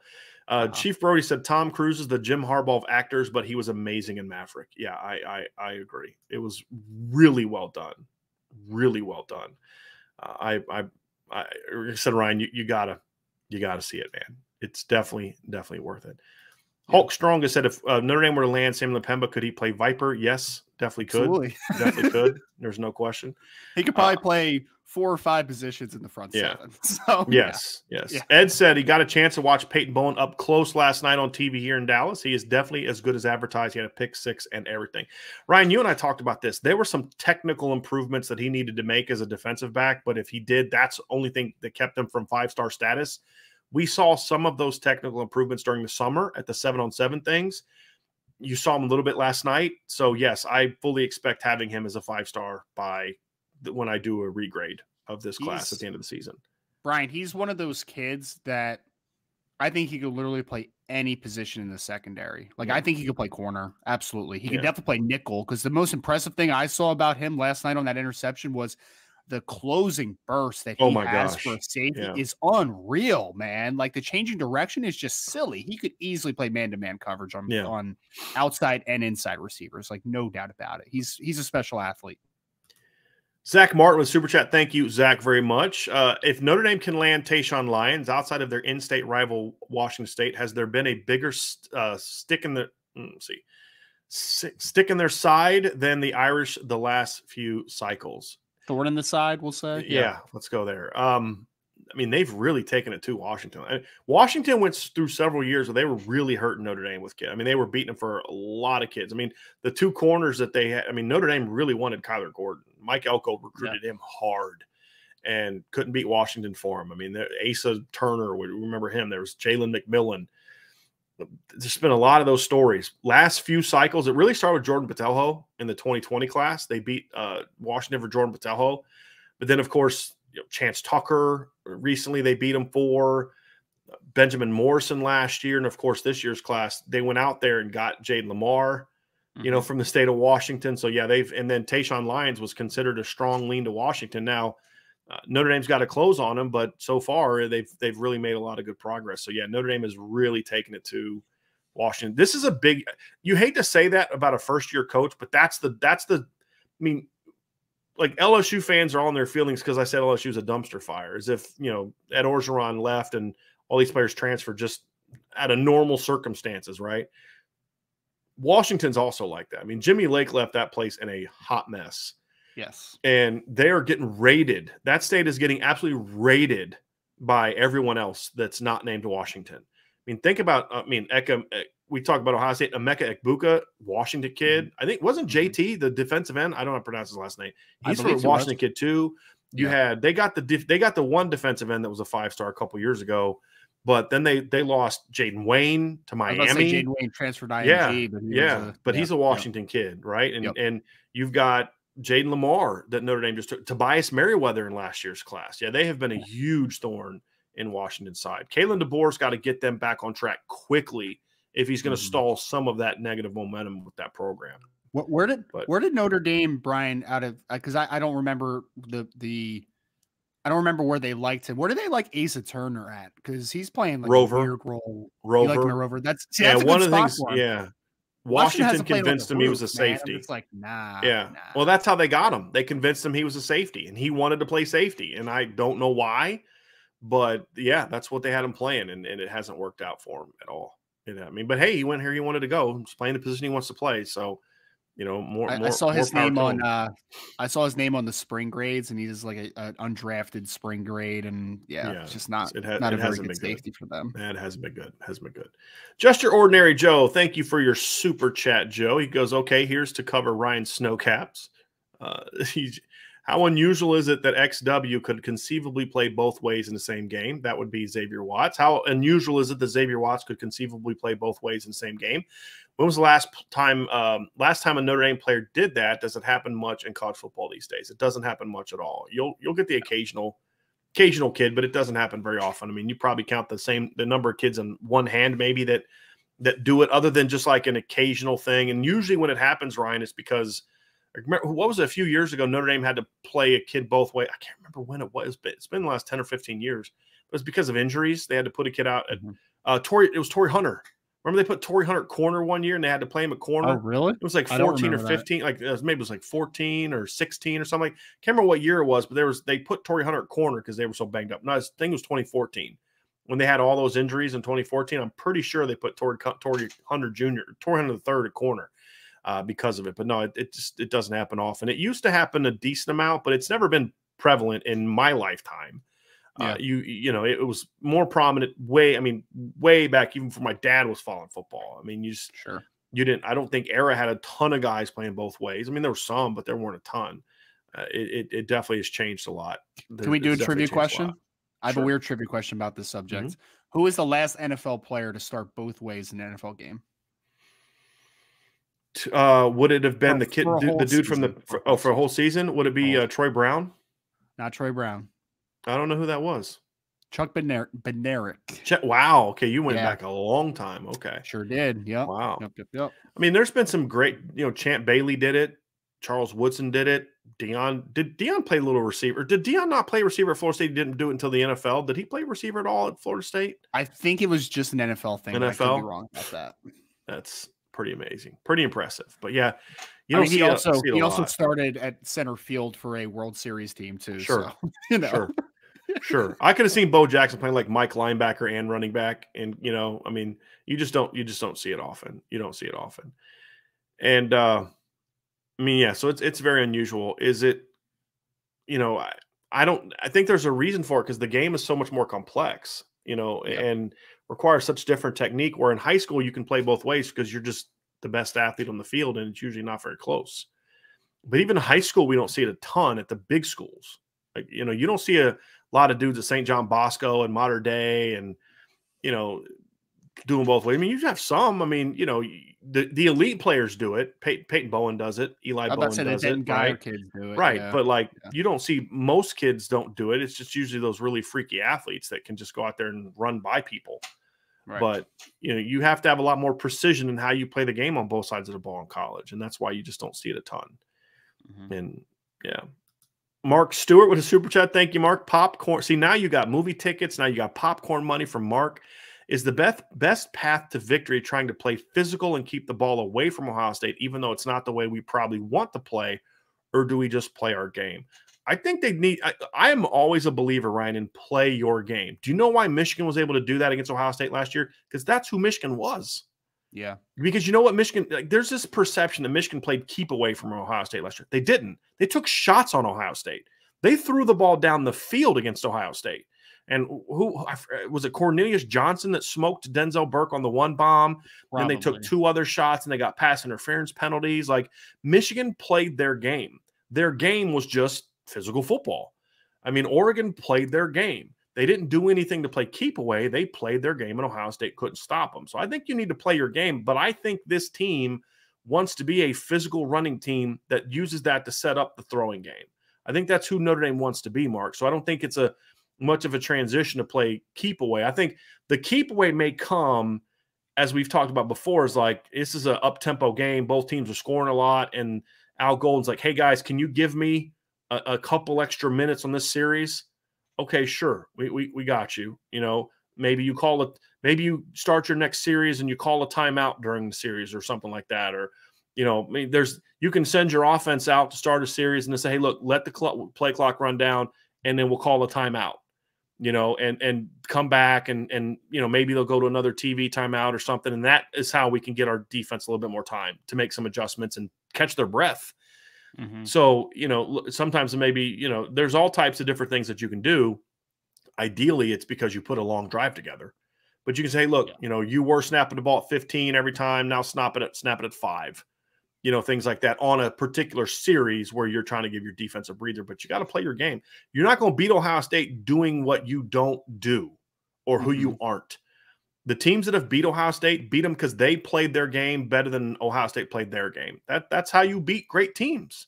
Yes. And that's what Ohio State did to Clemson in 2020. Right? That's what LSU did to Clemson in 2019. That's what Clemson did to Alabama in 2018 and 2016. We're going to play our game, and it's going to be better than you. And then we're going to, and then what Dabo did was smart is Dabo built his team to beat Alabama. Like he just built this team that way because he didn't need to build his team to beat North Carolina and those teams. It's like, hey, let's be the anti Alabama, or So what did they do to beat Alabama? They got big physical dominators in the trenches and speed on the perimeter. So they were able to kick Alabama's butt in the trenches with their defensive line, and then they had athletes on the perimeter that could run with them. Yep, that's what they did. And like somebody who was at Field Yates tweeted something out yesterday, like about how AJ Terrell is not a top 100 corner in the NFL, and how he didn't believe that to be true. He can't. It's like they did the top 100 ranking. I don't think AJ Terrell was in it. He was saying something about that, and I don't know how good AJ Terrell is. But AJ Terrell is very good, right? I can't speak that. But what my response was him being underrated started in college because that kid never made an All-American list, and there weren't any corners that I thought were better than AJ Terrell his last year in college. But that's the kind of he had Trayvon Mullen and AJ Terrell, 2 high-level NFL draft picks as your corners. I mean, that's how you beat Bama. You know what was the problem with AJ Terrell is everybody got this preconceived notion after he got torched by Jamar Chase a few times in the playoff game that like he wasn't good, but it's just like, guys, Jamar Chase did that to everyone that year. And like some guys have bad games. Some guys have bad games. You know, and that's the other thing but that's the thing about corner we talked about yesterday, Ryan. Like you are out on an island and everybody sees when you get beat. But to your point, yes, Jamar Chase is still doing that to people. To everyone. He just had 1,400 yards as a rookie. Right. All right. Archer's trying to get me fired up in the chat, man. He talked about Mac Jones being in the top 100. Yeah, he was. Yeah. Yep. Anyway, we've got some more questions up here. Lots of great questions today. Guinea pig clips. Which 2023 recruits do you think will see the most improvement in their senior year and surprise some people? Would you take a couple cracks at that, Ryan? I think Armel Mukum is a great guy to pick. I mean, he's entering his second year playing football. He's an incredibly talented football player. He's only a 3-star recruit across every single platform. And I think there's going to be natural maturation, Brian. And if he seems like a very focused kid. And if he is as focused as I think he is, then the athletic traits, if his technique comes even close to where his athletic traits are, then I think he's going to be a big riser. And I think that he's the most natural one in this question for the most improvement because he just hasn't been playing very long, right? Like that's the guy for me where it's just like, I think he's going to be so much better than last season, like so much because literally hasn't played football. So, I mean, that's the easy one just because he's got the furthest to go. Couple that I think Charles Jagasaw is going to see a big jump. I think Charles Jagasaw's high ranking right now is based off his potential. I don't know if his ranking will improve. I mean, he can't go much higher than 6 on 3. I mean, I don't know if his ranking will go up higher. It may even drop some because of the way, there may be uncommitted guys that they need to bump up to create storylines and clicks. But I think Charles Jagasaw now, year 2 after missing the COVID year, year 2 of the new coaching system, I think and he spent a lot of time this offseason boosting his game up, Ryan. I think he's a kid that I could see making a big jump as a player this year. He's a guy that pops my. I think Braylon James is another one. Yeah. Braylon's put a lot of work on his craft this offseason. He was just an athletic kid in the past. He's put a lot of work into being a better route runner, catching the ball better. His hand technique as a catcher has never been great. It's fixable. So I think he has good hands, but his technique's not always good. It looked great yesterday. Yeah. Yeah. I mean, just his timing as a passer, where he was putting his hands and, some kids can have strong hands, but they don't catch the ball well because their technique, their timing, those type of things isn't there. There were things that I did as a coach. I mean, one of the things I did with my receivers was I would tell them to lay in your bed at night, turn all your lights off, don't have any TV on. And then once your eyes start to adjust to the football, start throwing the football up and catching it and trying to identify the, focus on the tip. Try to see if you can see the X because your eyes got to really lock in on the football. Even in the dark, when your eyes have adjusted to the dark, you got to really lock into the football because if you're not, it's going to hit you in the face and then throw it over to the left, go get it, throw it over to the right, go get it. There's all types of things you do to try to really work on not just hand-eye coordination, right, but timing, right? As a pass catcher. And so, and that has nothing to do with if you have strong hands or not. There is a level of technique that comes to that. Some of it is natural, but when you got guys throwing heat the way that some of these college kids do, it's a little harder to see that. So yeah, I think he's another guy that I look at and I think is going to make a big jump this year. Elijah Page would be another one for me. I mean, physically, I think he's just an underrated player just in general, even based upon his film from last season, but especially since last time I talked to him a week ago, he was 305 pounds now, right? And if it's good weight and he's improved his core strength, then, that was really the only thing absent in his game, in my opinion. Like, he's a good athlete. He's got good technique. If he's stronger, I think he could be one of the better offensive tackles in the nation in the 2023 class. So I'm excited to see how he does this year for Pinnacle. Yeah, it's going to be. And I think the other side of the ball, I'm really curious to see what Micah Bell does this year as a corner. I don't know if his ranking will go up, but I really want to see his growth as a corner. He's another guy that I think has a chance to see a lot of improvement. And when I think improvement, I'm more looking as players, like a Don Schuler. Don Schuler's a pretty savvy, experienced, smart kid. I don't know if he'll make a ton of improvement beyond just another year older, stronger, more experienced. Sure. Like some of those guys. But another guy that I'm very curious to see what kind of improvement he makes this year is Boubacar Traore. I want to see what kind of growth he makes this year as a player. That's a very interesting one for me because he's another really raw kid with a lot of talent. And I want to see what kind of growth he makes this year as a player. That's going to be really fascinating. Good question. Good. And another one here from Guinea Pig Clips. Which receivers do you think will step up in the Ohio State game? Ryan, I don't know who's going to step up, but I know who needs to step up. They really need Braden Lindsey and Lorenzo Styles to play well in this game. They need the guys who can stretch. They need to be able to stretch the field. If they can't beat Ohio State over the top a couple times, even if it's an incomplete pass where Ohio State's like, uh-oh, we can't keep doing this because they're going to catch one of those. But ideally you need to hit a couple, right? But they got to be able to stretch the field and take the pressure off the run game, because Ohio State's going to basically say, we're going to make Tyler Buchner beat us with his throwing ability. We're going to make your receivers beat us with their catching ability and speed. You're not going to run for 300 yards on us, right? Yes. And so now, can they pull it off? We'll see. I think Ohio State's got the talent to where if they commit all their resources to shutting down the run, they're going to be able to slow down the run game. I don't think Notre Dame's going to bully them if they can't complete balls down the field like they did, like Oregon did. I think Ohio State was a different team by the end of the year last year than they were against Oregon. I don't think Oregon would have done to Ohio State in November what they did to them in September. Michigan was able to do that to Ohio State because they did bully him in the trenches, but Michigan also immediately in that game took shots and hit some shots. And they did not play keep away from Ohio State. As we said, Ohio State had the ball for more minutes in that game than Michigan did. They played their game and took it right to Ohio State, which included running the football and throwing the ball down the field. That's how they beat Michigan. And that 190 yards is misleading because they didn't throw it a ton, but they didn't throw it a ton normally. Completions. Right. Yeah. But they had two big plays they had two big 15-yard pass interference penalties off downfield shots because I think Denzel Burke was on one or both of those pass interference penalties.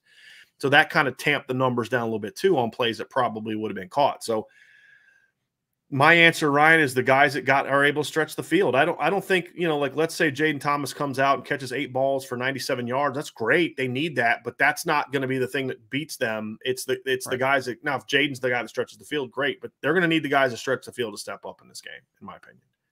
I agree, because I think that if I'm the defensive coordinator, if I'm Jim Knowles, I'm looking at the situation Notre Dame's in. I'm like, okay, they had a couple interesting players at running back, although they haven't done a lot yet. They have Harry Heastand coming back, who everybody knows about Harry Heastand.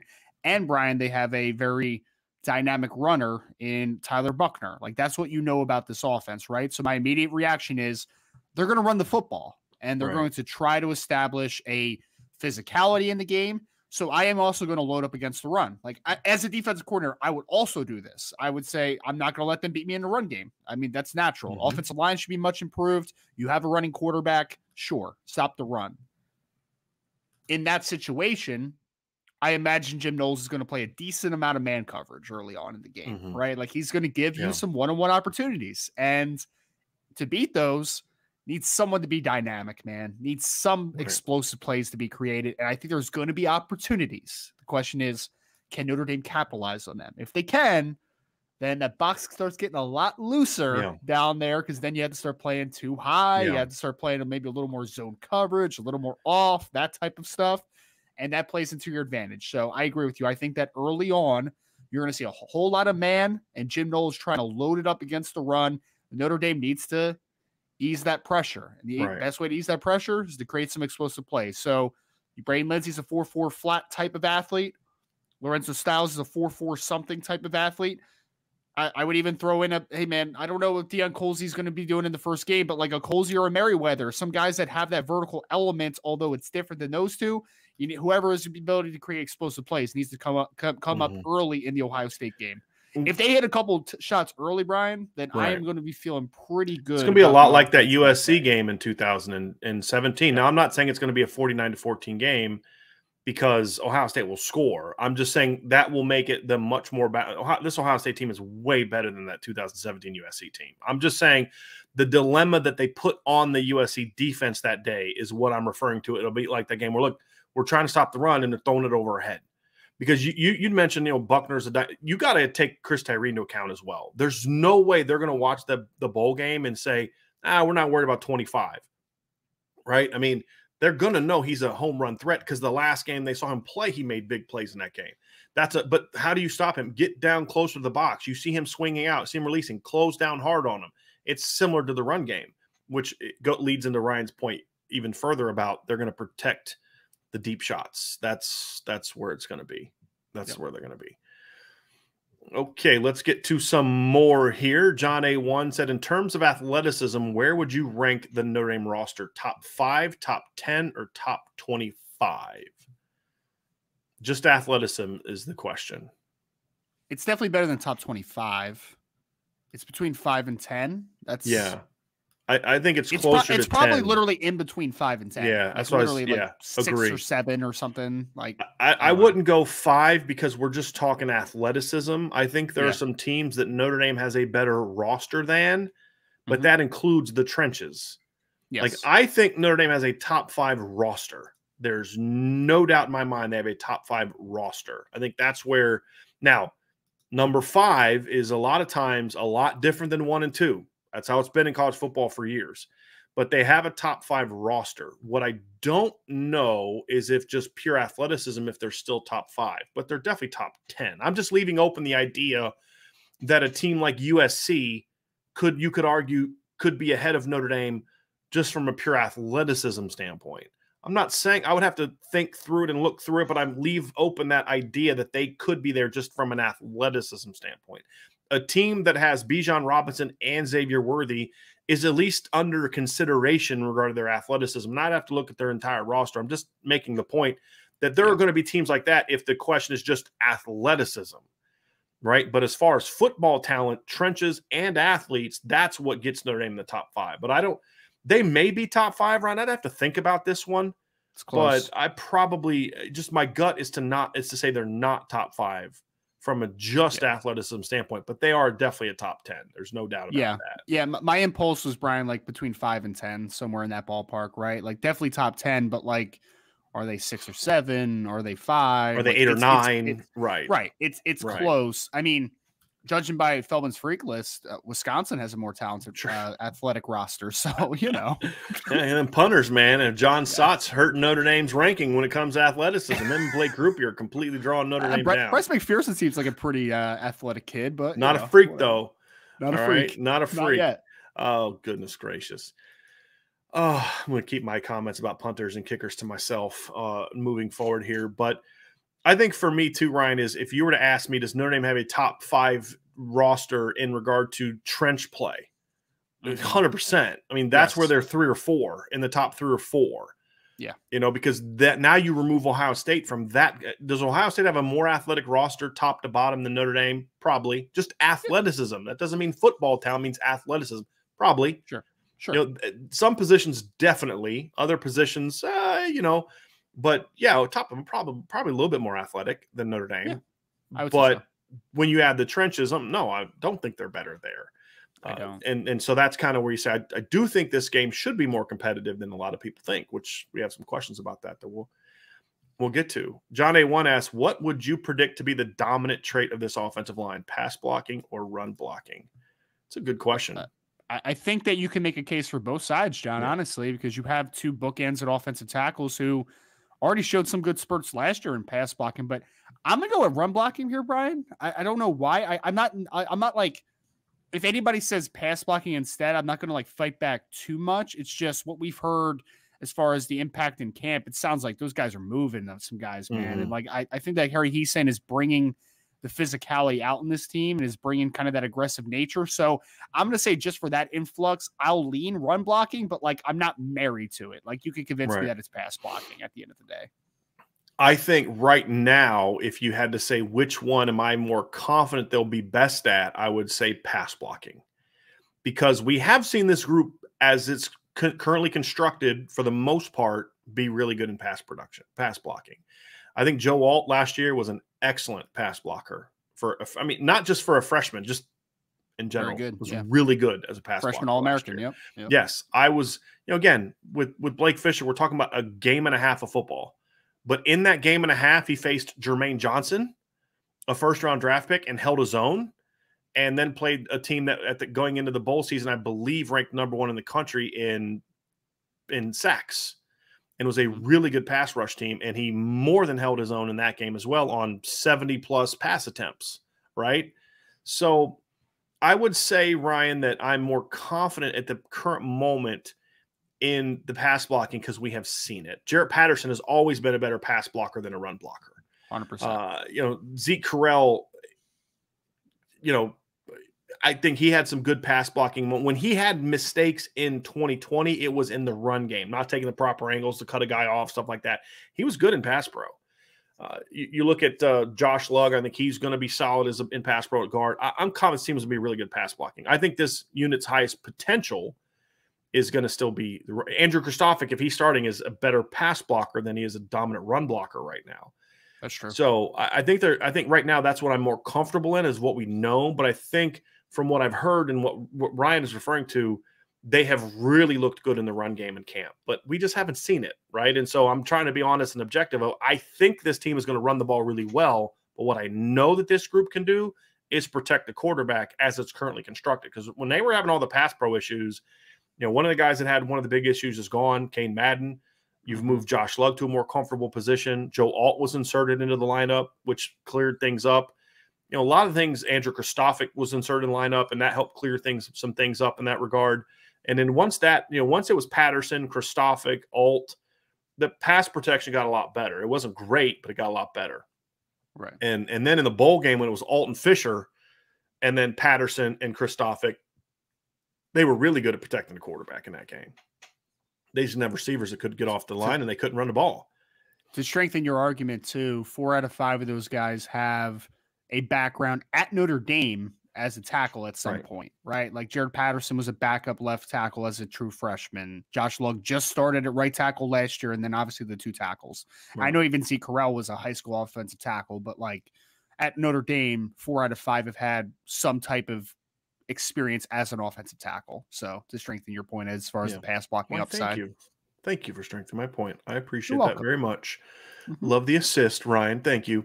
If you were the OC in the DC, what changes would you make to the offense and defense? From where it was last season, or what we think? Yeah, let's just go with that. From last season. Let's go with that. Because we don't know what they're going to do this year, but yeah, from what they're going to do with that. Exactly. I would. And you can't use be competent as an answer.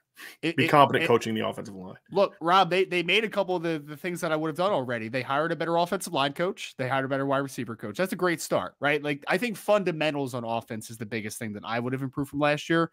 And then, Brian, defensively for me, I'm just more of a 4-man guy. So I would have probably had a little less 3-man lines if I could have last year. I felt like there were just too many times, and I know people share this frustration, where I saw Isaiah Foskey playing in space a little too much and dropping into coverage and doing all that type of stuff. So probably just a little more 4-man defensively. And then offensively, it's just being better at the fundamentals. And that comes with the coaching side of things. So I think they made a couple of those adjustments already. Yeah. So. Yeah. I mean, the biggest adjustment would have been all offensive line coach. I want to still see more. I hope they don't go away from RPOs. I really hope they don't. I don't know that they will, I'm not saying that I've heard that they will, and I'm warning against it. I don't know the answer to that. I just hope that they don't. I think it really came down to on offense, it was about be coached better. Just be coached better and have a different mentality. I think one important aspect of this team, and that we're going to learn about Tommy Rees, is it's great that he can call plays and all that. But what I want to learn about Tommy Rees this year is, can he oversee a team that needs to become more tough physically, mentally, emotionally?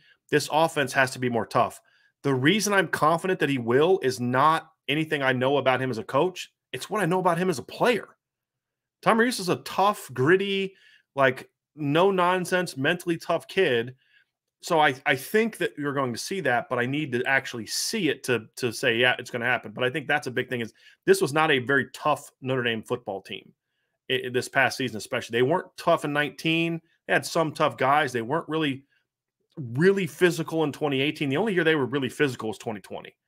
And that was a byproduct of a lot of different reasons. But that's the big thing for me, Ryan, is I need to see them be more physical. That's a big part of this. Big part of this. Let's get to the next question here from John A1. Which player needs to make a name for himself week 1, offense and defense, outside of Tyler Buchner? Well, so I've assumed that we're going to add that if Notre Dame is going to win, who would need to be that guy? Well, I mean, I think I would just stick to where we were talking about the offense a couple minutes ago. I think there has to be a wide receiver that makes some big plays. So, like, someone has to make a big name for themselves as an explosive pass catcher, ability to make some big plays. Defensively, I think it's going to be one of the defensive linemen, but I don't think it necessarily has to be Isaiah Foskey. It needs to be somebody that, like, if it's a Riley Mills or it's a Jason Adamalola or somebody like that, where it's just like, again, we talked a little bit about it. Was it yesterday or the day before, Brian, where like there's a perception that it's Isaiah Foskey and a bunch of guys. Like, I want to leave that game and it's like, wow, the best defensive lineman on Notre Dame's team that day was not Isaiah Foskey, right? Like, it was somebody else, and Isaiah was just his typical very good self, right? So I think one of the defensive linemen has a huge game, whether that's pressures and as a run defender, and then explosive plays on offense. So I'll go with one of the wide receivers. That could be, I'll go with Lorenzo Styles because I'm a Lorenzo Styles guy, but it could be Lorenzo Styles. It could be Brain Lindsay. It could be Tobias Merriweather. It doesn't matter. I just need a wide receiver to make an explosive play like we already talked about. I agree on offense. It needs to be a receiver or a running back. I mean, it needs to be like, wow, this was the coming out party for. I would even say that's as important to a conversation as the receiver. Like, the receivers have to play well. They have to hit a couple big plays. They don't need to have 9 catches for 170 yards. If they do, great, but they don't need it. They just got to hit a couple big plays. If we come out of this game saying, dude, Chris Tyree is a monster, or Audric Estime is a beast, or, you know, now I see why Audric was talking about him being a Doak Walker, or Logan Diggs is that dude. I mean, if one of those guys, or just the backfield as a whole, you're coming out of the game like, whoa, Notre Dame's got some dudes at running back, I think that is going to be a great sign too. Because then I think that then opens up those big play opportunities, hit a big play here, hit a big play there, right? Like, and that's what made Ohio State so good in 2014. Ohio State didn't have that dude at receiver. Like, they had talent there. Michael Thomas played receiver for that team, right? And he was pretty good, but like 40-some catches for 700 yards.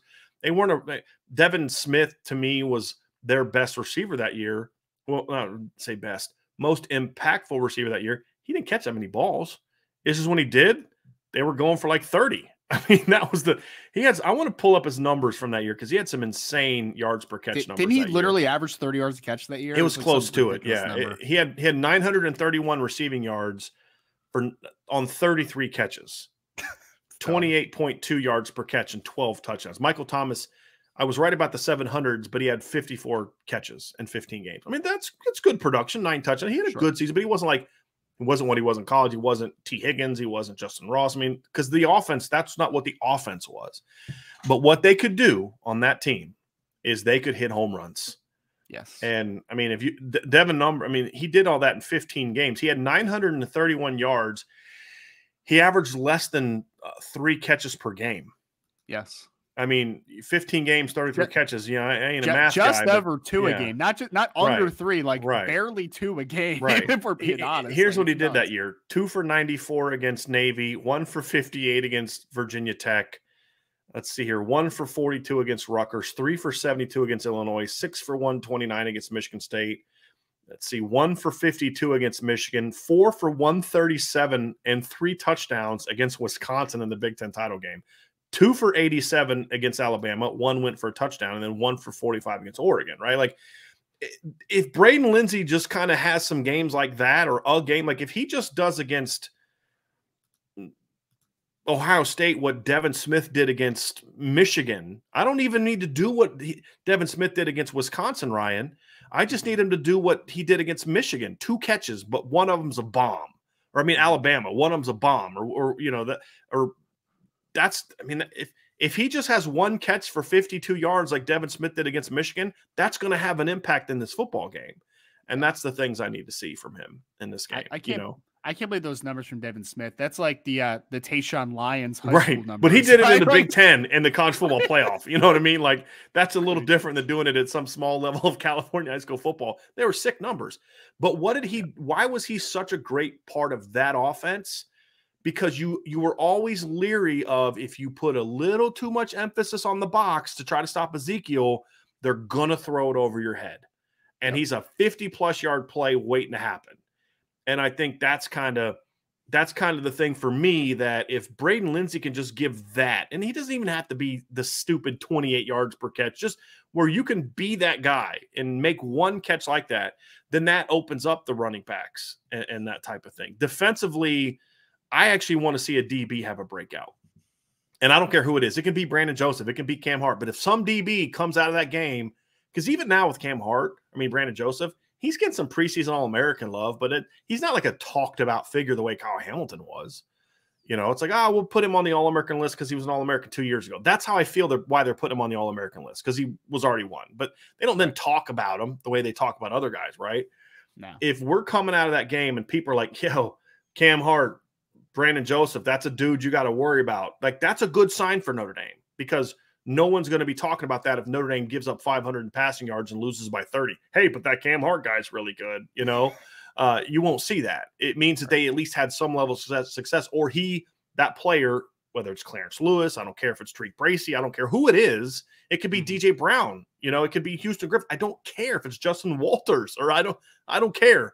Somebody comes out of that game making a name for themselves. It means they made game-changing plays in the secondary, and that would be huge for this Notre Dame football team. And yes, big time. Hey, and look, if it is Isaiah Foskey coming out of that game, because hey, we need to put this cat on that Will Anderson conversation, that's a good thing too, because it means he went out and had 2 or 3 sacks on CJ Stroud. So as long as people are talking about those guys in week 1, it means that Notre Dame played really well. Win or lose, it means they battled for 60 minutes and played really good football, and that's the key. Brian, not to go on a tangent, but during our show yesterday, I forgot to tell you, there was someone that at some point that put in the chat that I think it was like an LSU fan that came into the chat. They said Isaiah Foskey's overrated. He only had 1 sack against Oklahoma State. I'm like, okay. Great commentary, buddy. If he only has 1 sack a game, he's going to have 13 sacks in the season. Like, come on, y'all. Yep. Are you shocked that an LSU fan made a dumb comment? I mean, that's – I've actually had 2 LSU fans I've engaged with the last couple of days who I had really good back and forth with. We didn't agree, but I had good back and forth with. That's 2 out of about 100. And so you're going in the Tiger Den tonight, my friend. It'll be fun. I like Preston. He's a good dude. He's had me on the show before, and all I asked him to do is don't play this gotcha stuff, right? Like don't bring up stupid things people are saying in the chat. Like, if you want to hammer me for what I said, I'll own what I say. I'll always own what I say, and I'll always answer for what I say. I believe everyone should be willing to do that. Mm-hmm. And if you want to try to debate with me about the merit of what I said, that's cool too, as long as it's not some stupid gotcha stuff. And Preston has promised me he'll do that. And from what I know about Preston, who works for Tiger Bait, I have no doubt that he'll be fair, and he's going to be tough, and I would expect him to. I don't need him to throw me softballs. Come at me, because I believe in what I say. He believes in what he feels about it, and we'll have a fun debate. So you want to check that out tonight at 7 o'clock. So 7 o'clock Eastern. Tune in. There you go. John A1 says, when 2 great quarterbacks are playing against each other, is there added pressure, or is it complete focus on the defense? I don't care what any quarterback says. There's always a thought of that other quarterback. Always. You don't think that Peyton Manning got tired of the Tom Brady stuff early in his career? Like, oh, Peyton Manning can't beat Tom Brady in the playoffs or something. And eventually he broke through that shell, right? But there's no one can tell me, no matter how great the quarterback is, that it's not in their mind a little bit. Like, it 100% is. And then also, Brian, let's be honest, if you have 2 great quarterbacks, that usually means that your offenses are pretty good. They're going against each other, and you know that you have to match that guy, right? It's like, oh, that guy's going to score here. I need to come back and be the best version of myself. So either way, the opposition of the quarterback is always in the person's head, because they know what they have to do in order to beat them. So yes, they are right. And I think it's a mental position. So they're always thinking like that. And to a degree, I think it needs to be. I mean, hey, look, man, you can't just be flippant with the football when that other guy's on the other side of the field, because he will take advantage of that and crush your defense, with those type of turnovers. There's no doubt. Hey, Tom Brady, you can't give Peyton Manning that extra drive at the end of that, AFC playoff game, because that's the funny thing is, the Colts actually had pretty decent success overall against the Patriots. Just early on they didn't, but eventually, he got his wins, So, I think he broke through eventually. Yeah. And that's kind of where you need to be, right? Is, who's on the other sideline, and it adds pressure, but it shouldn't add pressure. It should add, to me, if you're a great quarterback, it's not going to add pressure. It's going to add fuel. It's going to add focus. It's going to add, hey, I got my chance to go prove I'm the best. Not like, oh my gosh, I can't mess up or so and so. No, I don't think that, like, that's not how Peyton got to where he got to. That's not how Tom Brady got where he got to. They were worried about the other guy, but it's more of a, you know what I think of it? I think of it in terms of one of my most memorable commercials as a kid. I'm a Larry Bird fan. I was a Boston Celtics fan. Do you remember the McDonald's commercial where Larry Bird and Michael Jordan are playing that like game of horse and it's like off the rafters? You know, it was just like this really absurd thing where it's like, you know, off the rafters, off this bleacher, and then into the hoop, and they're both making it. They're playing for McDonald's. It's kind of like that, like anything you can do, I can do better type of thing. That's how I think the great quarterbacks are when they're playing against each other. And if you don't have that mentality, then I question whether or not you're a great quarterback. And they will say that, oh, I don't care about what's going on this. Bull, right? They need to say that, you know, but that's, yeah, that's that commercial reminds me of, do you remember those fantasy football commercials where they made those guys do like outrageous things that are actually not possible? They had like the David Akers one where they actually recorded that at my high school when I was coaching. David Akers like popped this thing up way in the air and then kicked like a 60-yard field goal off the ground and like all this ridiculous stuff. I think it was like Tony Gonzalez punched his hands through like a brick wall to catch a ball or something like that. I'm like, yes, it's very possible. Very possible. Yeah, I'll have to look for that one. That was one of my favorite parts of Super Bowls growing up, was just the commercials. They've gotten somewhat lame the last 5-10 years, but they used to be pretty awesome. I used to love it. Used to love those. Next question here we got. Boy, we're already 2 hours in, man. This thing has flown by. John A1 says, do you predict the kicking game to be more similar to Kyle Brinza or Justin Yoon this year? I actually think it's going to be closer to Justin Yoon. Yes. And now, is Blake Grupe as good as Justin Yoon? No, because Justin Yoon actually had a pretty decent leg. Do I expect him to be quite as accurate as Justin Yoon? No. I mean, Justin Yoon is probably the most underrated and underappreciated Notre Dame kicker of my life. Yep. Like, nobody talked about him, but like, that kid was money. I think of like the Clemson game. You're down 14-0 going into halftime in a monsoon. He drilled a 48-yard field goal in the rain against Clemson right before halftime. He was a money kicker, man, and a really good kid. So does Blake Grupe have Justin Yoon's leg? No. But if he can be as accurate at Notre Dame as he was at Arkansas State, then it's going to look a lot more like Justin Yoon. Whereas like John Doerr and Kyle Brinza had huge legs, but you never knew what they were going to get. What I did respect about Brinza is he had some big opportunities in his career to make kicks that mattered.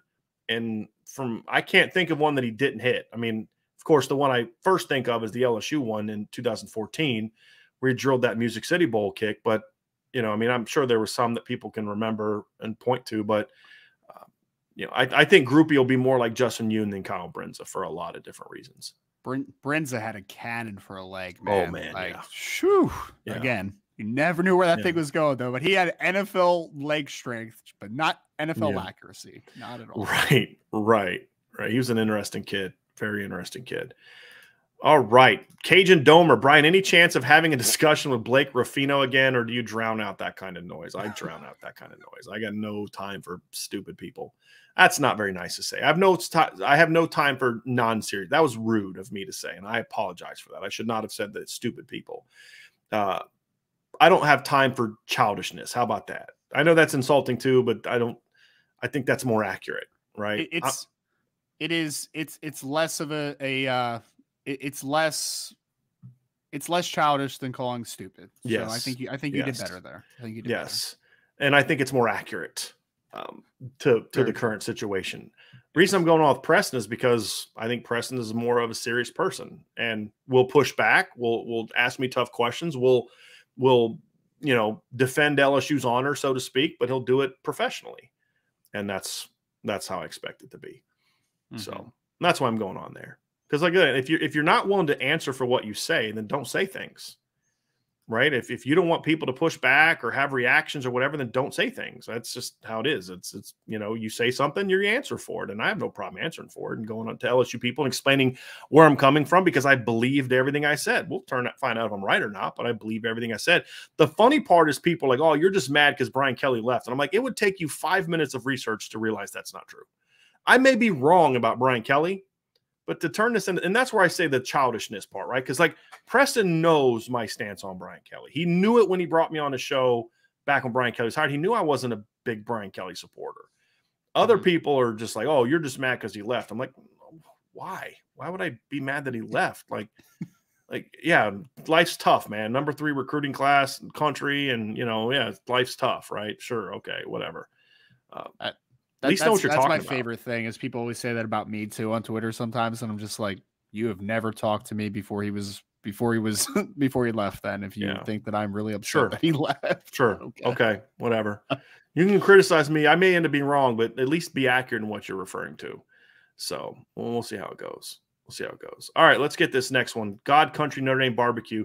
Can you compare the Rocket, Deion Sanders, Desmond Howard, Charles Woodson, and Reggie Bush from a pure athleticism standpoint? Can you put them order of most dynamic? Here's the interesting thing.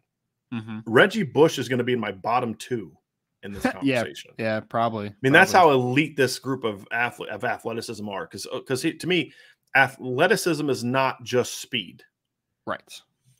And so to me, what made the Rocket and Deion Sanders and Charles Woodson so special is that they were not only fast, but they were dynamic athletically. And I think that's where I'd rank them. I'd put Deion number 1. Yes. For me. I'd put, again, athleticism taken away. See, to me, I'm not putting in the size aspect of it. So I'd have Rocket 2. I'd have Charles Woodson 3. I'd have Reggie Bush 4. I've had Desmond Howard 5. And they were all great athletes, but that would be the order for me. Taking in all of the aspects of athleticism, agility, explosiveness, speed, top end, change of direction, balance, all those things. Because the thing about Rocket had some of the best balance I've ever seen in my life. And he was a 175-pound guy that could bounce off tackles, hit the ground, and just bam, get right back to being a 4-2. And that's why that was so Deion, Rocket, Woodson, Reggie, and Desmond would how I'd rank those. See, my struggle is I don't remember Rocket that much. Okay, like I've only seen the highlights, and he played with the Cowboys a little bit, right? And Raiders, a couple other teams, So I actually remember the NFL version more than I do the college version, which is unfortunate. He was just more of a speed guy in the NFL. Yeah. So, I mean, but it's Deion number 1. Like that's, I mean, literally we talked about it. He was good enough that he could play both sides. He literally has played both sides of the ball, and he was a starting center fielder for a World Series team in Atlanta. Right. So like that's, yeah. So Deion's number 1. I'm not going to put Rocket in it just because I haven't seen enough. So I'm only going to rank the guys that I have seen. Okay. Right. So I'll go Deion Sanders. I'll put it like this. Imagine if Reggie Bush was a 4-2. Well, if that case, then I mean that's what Rocket was. I mean, that's what Rocket was. He was basically Reggie Bush with 4-2 speed. I mean, that's what he was. Well, let's throw him at number 2 then. I'll take your word for this one.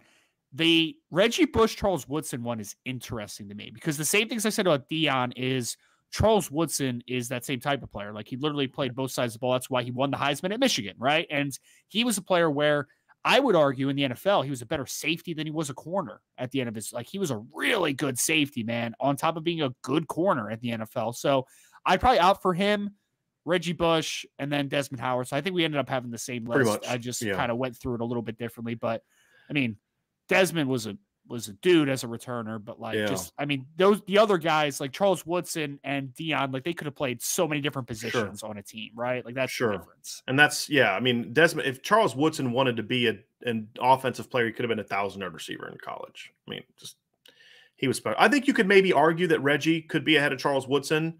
I wouldn't, because I think the thing that I give Charles, and I think power is part of athleticism too. Yep. And that's another thing that made Rocket really unique, right? I'm going to send you some highlight tapes when we're done here because you're going to see like him bouncing off of tackles and, breaking tackles and things like that for a 5'10", 175-pound guy. And to me, that's what, made him really special. But Charles Woodson was he was a powerful athlete, really powerful athlete. And was really fun to watch. He was unfortunately excellent I remember Quadri Ishmael more than Rocket Ishmael. So the missile. Yes. Decent player. Yeah. And this never was going to be able to live up to his brother's expectations, Let's see here. Somebody asked, why do we assume Tyler Buchner will not be at Notre Dame in 2024? No one's assuming that. You always have to prepare for contingencies, right?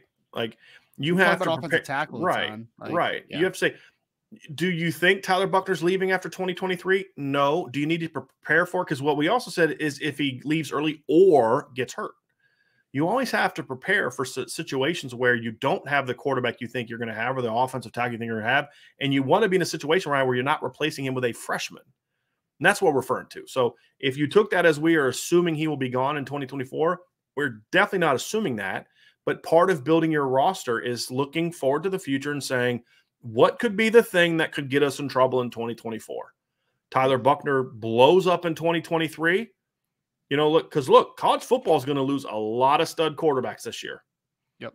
They're going to probably lose C.J. Stroud. They're going to probably lose Bryce Young. They're going to lose Phil Dracovic. They're probably going to lose Tyler Van Dyke. There's a lot of big-time quarterbacks that they're going to lose. Which there was a lot of seniors that came back for the extra year as well. So like it's Sam Hartman's a 60-year quarterback. I mean, yes, you were correct. You're going to lose Grayson McCall. You're going to lose Devin Leary most likely. I mean, there's a lot of Hendon Hooker, I think, is done after this year. Yeah. Other than Caleb Williams, I can't think of a guy that's expected to be a big-time quarterback this year. Maybe Anthony Richardson. Quinn Ewers? Right? Okay, so of those guys, you know, like the point is, like, you know, I would expect Anthony Richardson back, but I don't think he's a big-time quarterback yet. He's a big-time talent, but he's not a big-time quarterback. You know, I don't count Will Levis in that conversation, right? He's a system guy. The point is there's going to be new blood in 23.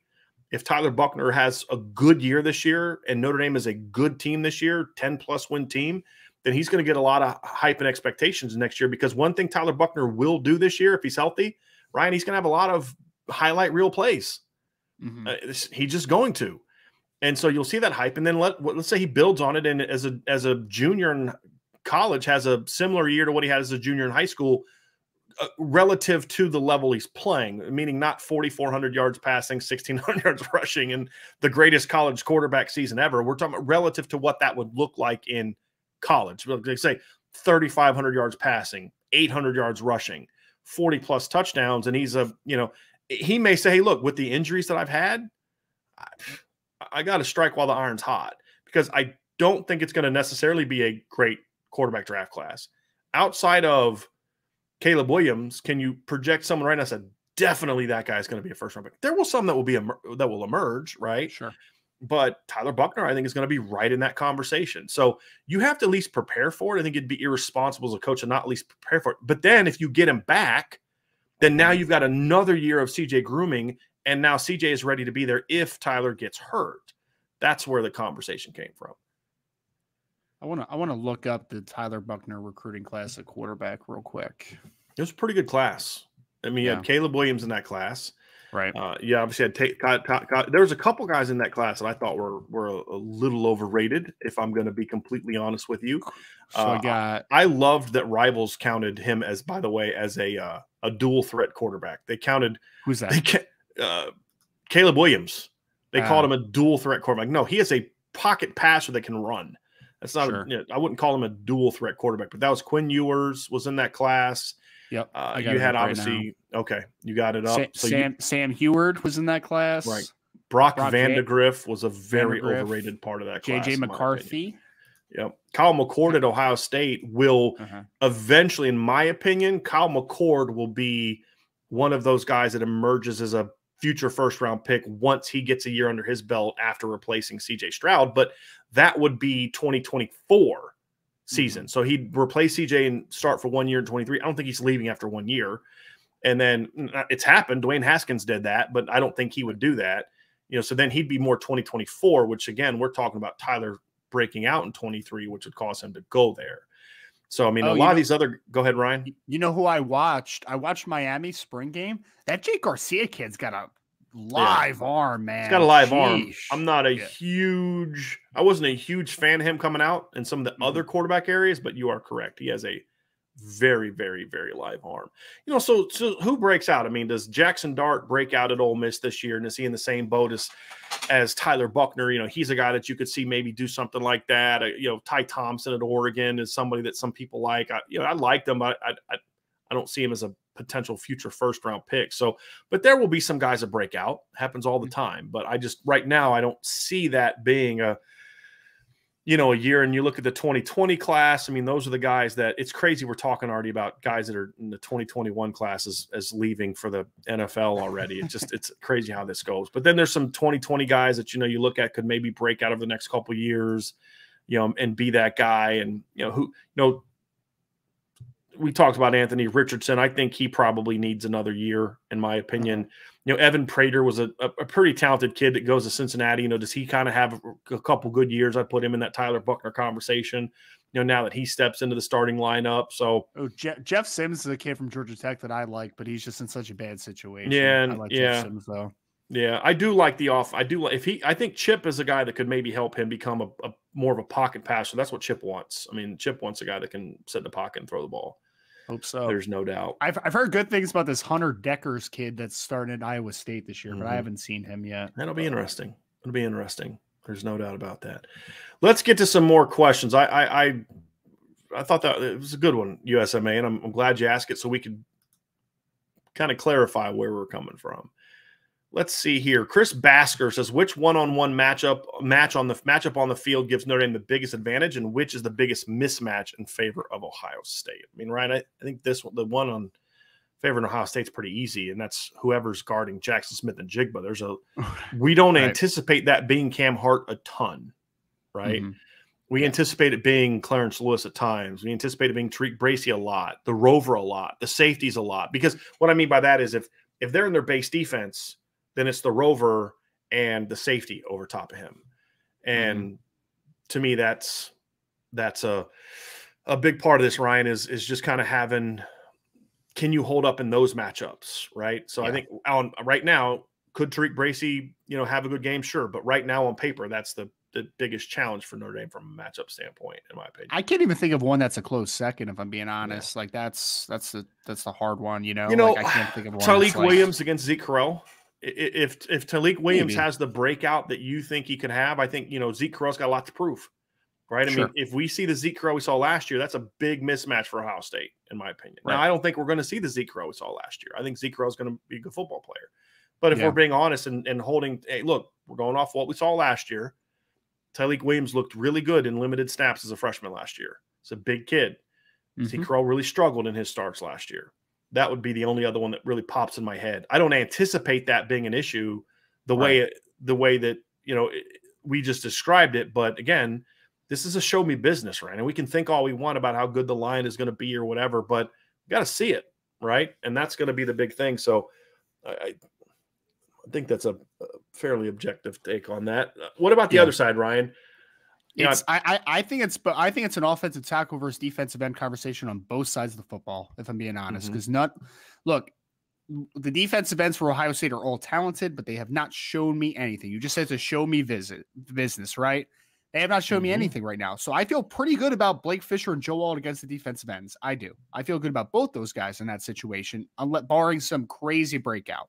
On the other side of the ball, if I'm getting Isaiah Foskey matched up against DeJuan Jones, I feel all right, Brian. I feel pretty good. I feel pretty good about that matchup. I think him versus Paris Johnson, if Paris Johnson settles in, could be a really nice matchup, mono versus mono. But I think, even though I've heard DeJuan Jones has lost a ton of weight this offseason, which is great because it's something that he needed to do, I still think that he's going to have some tough time with the athleticism length combo that's Isaiah Foskey has. So I'll say it's a defensive end versus offensive tackle clash on both sides of the ball.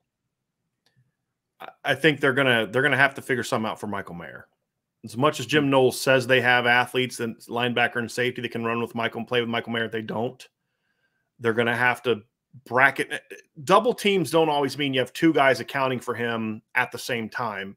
You can triple team a guy where only one has him at a time. It's you. Hey, if he comes here, you got to take him. If he goes there, you got to take him. Different things like that. But they're going to have to bracket him a lot, double team him a lot. That's not a matchup that I think really favors them all that much, in my opinion. Connor O'Doherty, any word on how the corner position opposite Cam Hart is trending? How is Ryan Barnes progressing along with Benjamin Moore? So we had another question about Ryan Barnes moving to safety. Ryan Barnes did not move to safety from what I'm told. He is cross-training at safety now that Xavier Watts is now cross-training at corners, or I mean at receivers. So that one is a little bit different. How is it trending? It's Clarence Lewis, and then guys like Jaden Mickey and Benjamin Morrison are pushing for playing time. I think Jaden Mickey more so than Benjamin Morrison, and then also you can always move Tariq Bracy outside. So that's where that one is at. Here's one, Ryan. Who is the player not named Tyler Buckner that if he hits a ceiling can help Notre Dame win a natty this year better than anyone else? It's a tough question. I mean, my initial thought, Brian, is I think the guy with the biggest ceiling on the team just in general might be Blake Fisher. But then the question mark is like, not that offensive tackle isn't an impact position, but it wouldn't be the first one that I would pick for like difference between a championship and not winning a championship, you know? So my thought went to Isaiah Foskey was another guy, but I'm thinking wide receiver as well, because we need a wide receiver to really break out and be a guy. It would be the one you keep talking about, Lorenzo Styles. I mean, if Lorenzo Styles hits his ceiling this year, this offense could be really hard to stop, Ryan. I mean, really hard to stop. To me, I think that guy to me is honestly, it's Riley Mills. I'm going him or Maris Luafau, the two for me. I think if those two guys hit their ceiling, we know what Cam Hart can be. We know what Brandon Joseph is. We know what Isaiah Foskey is. We know what Jason Adamiola is, right? If it's somebody else, you know, like if Clarence Lewis hits the ceiling, he's a good, steady player. But you're not winning a title with a good, steady corner unless your ends are just dominant. Because we're talking about winning a natty, right? So this isn't about beating, you know, North Carolina, Stanford, teams like that. This is about beating the best teams in the country, beating Georgia. You're not beating Georgia, Ryan, if you've got one defensive lineman that's making plays. You're not. You're not beating Alabama if you've only got one defensive lineman that's making plays. You need somebody else to step up and take games over. And that's why I say it's got to be Riley Mills, or even to a degree Jason Adamiola. But I think Riley Mills is a bookend. If Riley Mills reaches his peak, what would you say if Riley Mills plays the best he can? What would his numbers look like? I'm kind of thinking like 12 tackles for loss, 7-8 sacks. 7 sacks. That's kind of where I'm looking at, like a big power rusher. You got that opposite Isaiah Foskey. That's a really dynamic 1-2 punch when you consider how that is played. Because what's that going to also do, Ryan? How do you stop Maris Luafau on blitzes if those two bookends are getting after it? How do you stop Jason Adamiola up the middle if you're having a hard time and putting all your pressure on ends on the opposite side of the offensive line? That's what could make this defense really challenging. So I'm going to go with Riley Mills, to be honest with you, because I always have felt, Ryan, and you can disagree with me on this if you want. If a defensive lineman can have a much greater impact on everybody behind him than a great defensive back can have on everybody in front of him. Not that a great defensive back can't impact other people, but more so. Like if my choice is between Lawrence Taylor or Deion Sanders, the best that I've ever seen do it, I'm taking Lawrence Taylor, because I don't need Deion to be Deion if I got Lawrence Taylor. You know what I mean? Because the quarterback doesn't have time to do that. You know, so you could make the same case with the Reggie White. I mean, you just pick a great pass rusher. That's just kind of how I feel. I just pass rush over pass coverage. I'm there with you. No, I want both, right? But sure. If I can only pick one guy to reach his full ceiling. PFF says that's stupid. They hate your opinion on that. Well, that actually solidifies the confidence I have in that decision. That PFF doesn't feel that way. So if it was up to PFF, the team would pass every single play. They would never run the ball ever. So even more reason not to like PFF. They would rush 3 linemen every single play. They would have 6 defensive backs on the field. That was that's PFF's recipe for success. There you go. So just a 7-on-7 league, basically. 100%. Sounds good to me. Sounds good to me. Stonador says it seems like Notre Dame still struggles to land the elite 5-star type players. Is a future national championship realistic if Notre Dame can be balanced and have a great players everywhere, or are elite players needed? Elite players are needed. Notre Dame has elite players now. This comes down to you're putting two things together that don't belong together. And I'm going to ask you this. Who was the elite 5-star player on Ohio State's 2014 team? You say, oh, Joey Bosa. Nope. Joey Bosa wasn't a 5-star player. Ezekiel Elliott. Nope. Ezekiel Elliott wasn't a 5-star player. the only five-star player that I remember starting on that team, and I could be wrong, is Curtis Grant. Curtis Grant was a five-star player. Average linebacker. Mediocre player. Joey Bosa was ranked 47th, 53rd, and 56th coming out in the rankings, right? Now, that's a really good player. It's not like, oh, my God, they missed that one big time. I mean, they thought he was really good. They had him as basically a top 50 player. I mean, he ended up being even better than that. Ezekiel Elliott, again, similar player. He was ranked high, but not an elite national player. He's ranked 70th, 84th, and 109th. I actually did this once to prove my point. 7 of Ohio State's 11 starters on offense that year were 3-star players coming out of high school on the composite list. Josh Perry was not like an elite 5-star player. Darren Lee, who was an elite college player, was not an elite recruit. I think he was a 3-star on the composite list. I'm looking at that now. He was on three's consensus. He was ranked. He was a consensus 3-star recruit coming out of high school. So I'd have to look at the secondary. There might have been a guy in the secondary on that team, Ryan, that was a 5-star player, but they weren't like the guys on that team. They were like freshmen. I think they had a couple 5-star freshmen on that team, but they weren't like the guys. They weren't considered like the best players in that defense. They were a great team. They had elite players, but those elite players were not all 5-stars. That's the thing I keep telling everybody. 5-stars hit at a higher rate. Nobody denies that. So the good thing about landing 5-star players is you increase the odds that guys pan out, which is why you've never heard me say, I've said this, if you give me a team with 11 Jeremiah Owusu-Koramoah type players and pick any, Tyler Eifert's, I'm going to have an elite championship team. But you don't recruit that way. You can't recruit that way because you can't assume that all those 3-stars are going to hit. They hit at a lower rate. That's why what Notre Dame needs to do is increase the rate of highly ranked players from the, again, the perception of what they are or the reality of what those guys are. Higher floor players. People use star rankings. I care more about the floor, regardless of the ranking. But more of those guys that have high floors and less of the low floor guys. But there still is merit to those low floor, high ceiling guys because some of those guys turn out to be Jeremiah Owusu-Koramoahs. Right? But you also need some guys that can go out there and at least be good football players. And so that's the thing for me. And now Ohio State had 5-star guys that played. Raekwon McMillan played on that team. He came off the bench with Curtis Grant. But they were not their best linebackers were Josh Perry, who was not a top 100 recruit, and Darren Lee, who was a 3-star. You need star players. Star players aren't always 5-stars. Does anyone want to tell me that Isaiah Foskey is not an elite player? Does anybody want to tell me that?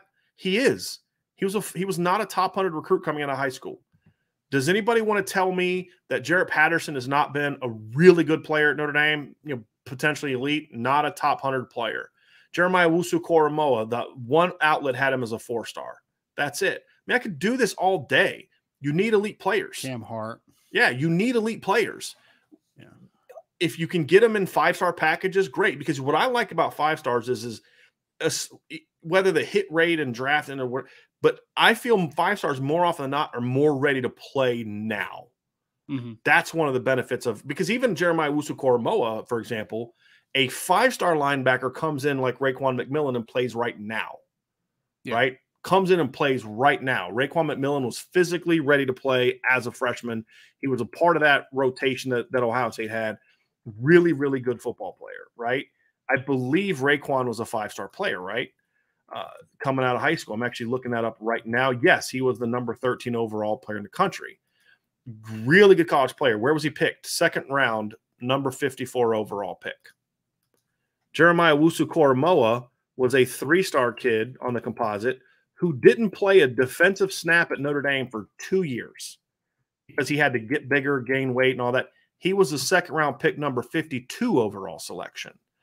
Ended up the same exact place. Great college players, high NFL draft picks, but they got there in a different path. And I think to me, that's the biggest difference, Ryan, between 4-stars and 3-stars is that kind of guy. And that to me is where I think you need to be. And the other thing is you need where I think Notre Dame has also lacked is they haven't spread their elite players out at enough positions. They've been really manifested at a smaller number of positions. The best Notre Dame teams we've seen in recent years are ones that had big-time players. You had Kavari Russell at corner in 2015. You had Jalen Smith at linebacker, really good D-line. 2018 team. Yeah, you had a great defensive line. You had two great inside line. I would say you didn't have two great inside linebackers, but you had a great inside linebacker tandem, right? Is that more fair to say? Yeah. Great corner tandem, including one All-American elite player and a great safety tandem, even though they weren't elite players. But you had enough impact elite college players that you had at all three levels that you could have a great defense in 2018. So they just got to spread it out more consistently, because then the next 2 years it was not that way. It was one great player here, but the next, I mean, you had 2019 to 2020, you had a better linebacker on that team than you had in 2018. Jeremiah Owusu-Koramoah was better than anybody that Notre Dame had a linebacker in 2018. With all due respect to Tavon Coney and Drew Tranquill, he was a better player. But the linebacker unit in 2018 was better. Yeah. And that's the thing that Notre Dame's got to get better at. It's you had a great guy like Jalen Smith, but play him next to Luke Kuechly, which is what Notre Dame should have had. Right? I mean, they passed on Luke Kuechly for Dan Fox, and I don't mean any disrespect to Dan Fox. I've heard he's a great kid, played his butt off at Notre Dame, but he ain't Luke Kuechly, And so it's make better evaluations. And guess where Luke Kuechly was ranked in high school? Not real high. Let me look that one up here real quick. He was not a really highly ranked guy. John Tenuta didn't think he ran well enough to play at Notre Dame, right? So it just shows you how great they did. And then he ran 4.58 at the combine. Correct. Yeah. And he was the consensus 3-star pick that was ranked as the number 563 overall player in the country, right? Guys, just find elite players. Now, this doesn't mean that every time Notre Dame gets a 3-star, you rejoice and do backflips because he may turn out to be the next Tyler Eifert. That's not what we're saying. Right. And that's not what we said about Ben Minich. Right. I mean, in fairness, but every 5-star is not going to pan out either. I could tell you right now, there's some 5-stars Notre Dame got him. I'm like, that's going to be great for recruiting. But like, I remember when Ohio State signed Tate Martell, I was like, that's going to be great for recruiting because everybody thinks this kid's a great player, but he's not. Helped him with recruiting. But what did Tate Martell do in college? 5-star quarterback. He wasn't that good. Right. It's about finding great players with great potential. Some higher floors, some lower floors. And that's the balance you got to strike. And that's not always what Notre Dame did a good job of. They were able to find the great sleeper guys that needed time to develop, Ryan. What they need to do a better job of, and this is where I will embrace what Stonador is saying, they need to start bringing in some more dudes that can be dudes right now. That's the Peyton Bowens, the Keon Keeleys, the Jaden Greathouses, the guys like that, right? The Quentin Nelsons, who was a stud by the time he was a redshirt freshman. I mean, that's the reality. Find great players. I will never say you can win a title with 22 just good players starting. You're going to be a playoff team, but you will not be a championship team. You need stars. But those aren't 5-stars, right? If he would have left the 5-star part out of this question, I'm sorry, assuming it was a he. If he would have left the 5-star part out of this, I would have probably been more, yeah, I think you're right, and not said as a whole lot. It's the 5-star part that gets me. They've got to get more great elite players. But I don't care if they're Jeremiah Owusu-Koramoahs and Tyler Eiferts, or if they're Aaron Lynch's and, pick a guy, right? And in matter of fact, the 5-stars in Notre Dame haven't hit at an incredibly high rate. I mean, Max Redfield wasn't, didn't play to that potential. Aaron Lynch obviously flamed out after a year. I mean, played great when he was here. Jalen panned out. Quentin Nelson panned out, but some of the others didn't pan out. So while other, a 2-star Navy transfer named Alohi Gilman turned out to be, one of your better players in the last decade. So that's kind of where I'm looking at it. But good question. God Country Notre Dame Barbecue. What can you tell us about Maris Luafau? He seems to be elusive to the media during their practice time. Is there a reason for this? I don't want to speculate what Notre Dame's reason is. I have asked a million different people about this. I have heard he is not injured. I have been told he's played in all the scrimmages. I just think it's one of those things where we haven't seen a lot. Look, the day after the last time they had a full media session, Ryan, it was right after the scrimmage. Well, yeah, you're not going to have a guy coming off of a season-ending injury necessarily getting all the reps the day after you had a hard physical scrimmage. I've also been told by some people that they are kind of rotating days when the veterans are coming out and kind of, hey, we're going to pull back the reps. Because remember what Marcus Freeman said at the very beginning of camp? Because we're not going to ask guys to go 80%. It's our job to then limit their reps So you're not going to say, hey, Marist, let's take it easy today. No, you're going to say, hey, Marist, we're pulling you out of these drills today, right? Mental day for you. And I actually kind of like that approach. Hey, let's not wear him down. Let's not overdo it. You know, you've also got to know Marist is kind of a high energy guy, you know, so you got to kind of, you know, pull that back. Well, you're not going to pull that back by telling Marist, hey, go 80%. Because you know what? I don't think Marist is capable of that. I don't. And I don't think you should. I think the way that was such a great comment. I never liked the whole, well, we're going 90% today. Well, what does that mean? Like, I mean, do they have a clock that they can, dude, you went 93%, you're overdoing it. I mean, no, you practice how you want them to play. I don't ever want a guy to play at 90%. So if you want him to not have as much workload, then take him off the field and put somebody else in there to get that guy some reps, you know? So I think there's some of that. And I think that has led to a lot of speculation that I just haven't been able to verify. I've literally, every single source I've had said, no, I don't know what you're talking about. He seems fine. And if that wasn't the case, they would tell me and I just would ignore the question because I can't give injury information. But I'm just telling you, everyone has said, no, he's fine. Just like a lot of the other veterans, it's just they're pulling back on him at times. And I do think Ryan, do you think maybe there's also maybe a little gamesmanship there too? That how they're using Marist, they don't necessarily want to, because Al Gold's been in the NFL for a minute. And you and I both know that NFL coaches make paranoid college coaches seem like open books. You know what I mean? So maybe there's some gamesmanship to it too. Maybe, you know, they just don't want people reporting on, you know, hey man, Marist Liufau had 3 sacks on pressures or something like that today's practice or something like that. Who knows? I think it's like, I mean, in basketball, what do they call it? Load management. Like that's what I think it is. Honestly, it's like you kind of know what it's funny. You don't know what Marist is on the field yet, right? But the coaches were excited about him last spring, right? And they're excited about him this spring. Right. And I think it's just something where it's, you know, you have kind of a tangible understanding of what he's going to do, I think. And I don't think that there's a need to push him to the brink because there is still, I mean, he's still coming back from an injury. I know he came back later in the year to practice and all that good stuff, but I mean, you don't want to repeat of last year where he gets hurt in fall camp or, you know, in the summer or whatever it was. Like you want him to be able to be available. So I expect to see Marist Liufau. I think there's more behind the scenes than what is being let on. So just leave it at that, I guess. We'll see though. But yeah, Marist breakout season is still in effect, folks. It's still in effect. Right. We haven't heard anything different. And yeah, so we'll have to see about that. Let's get to the next question. Hulk Strongest said, morning, guys. Let's just say in a perfect world, Notre Dame beats Ohio State just as bad as Michigan did. Do you guys think any recruits might flip to Notre Dame?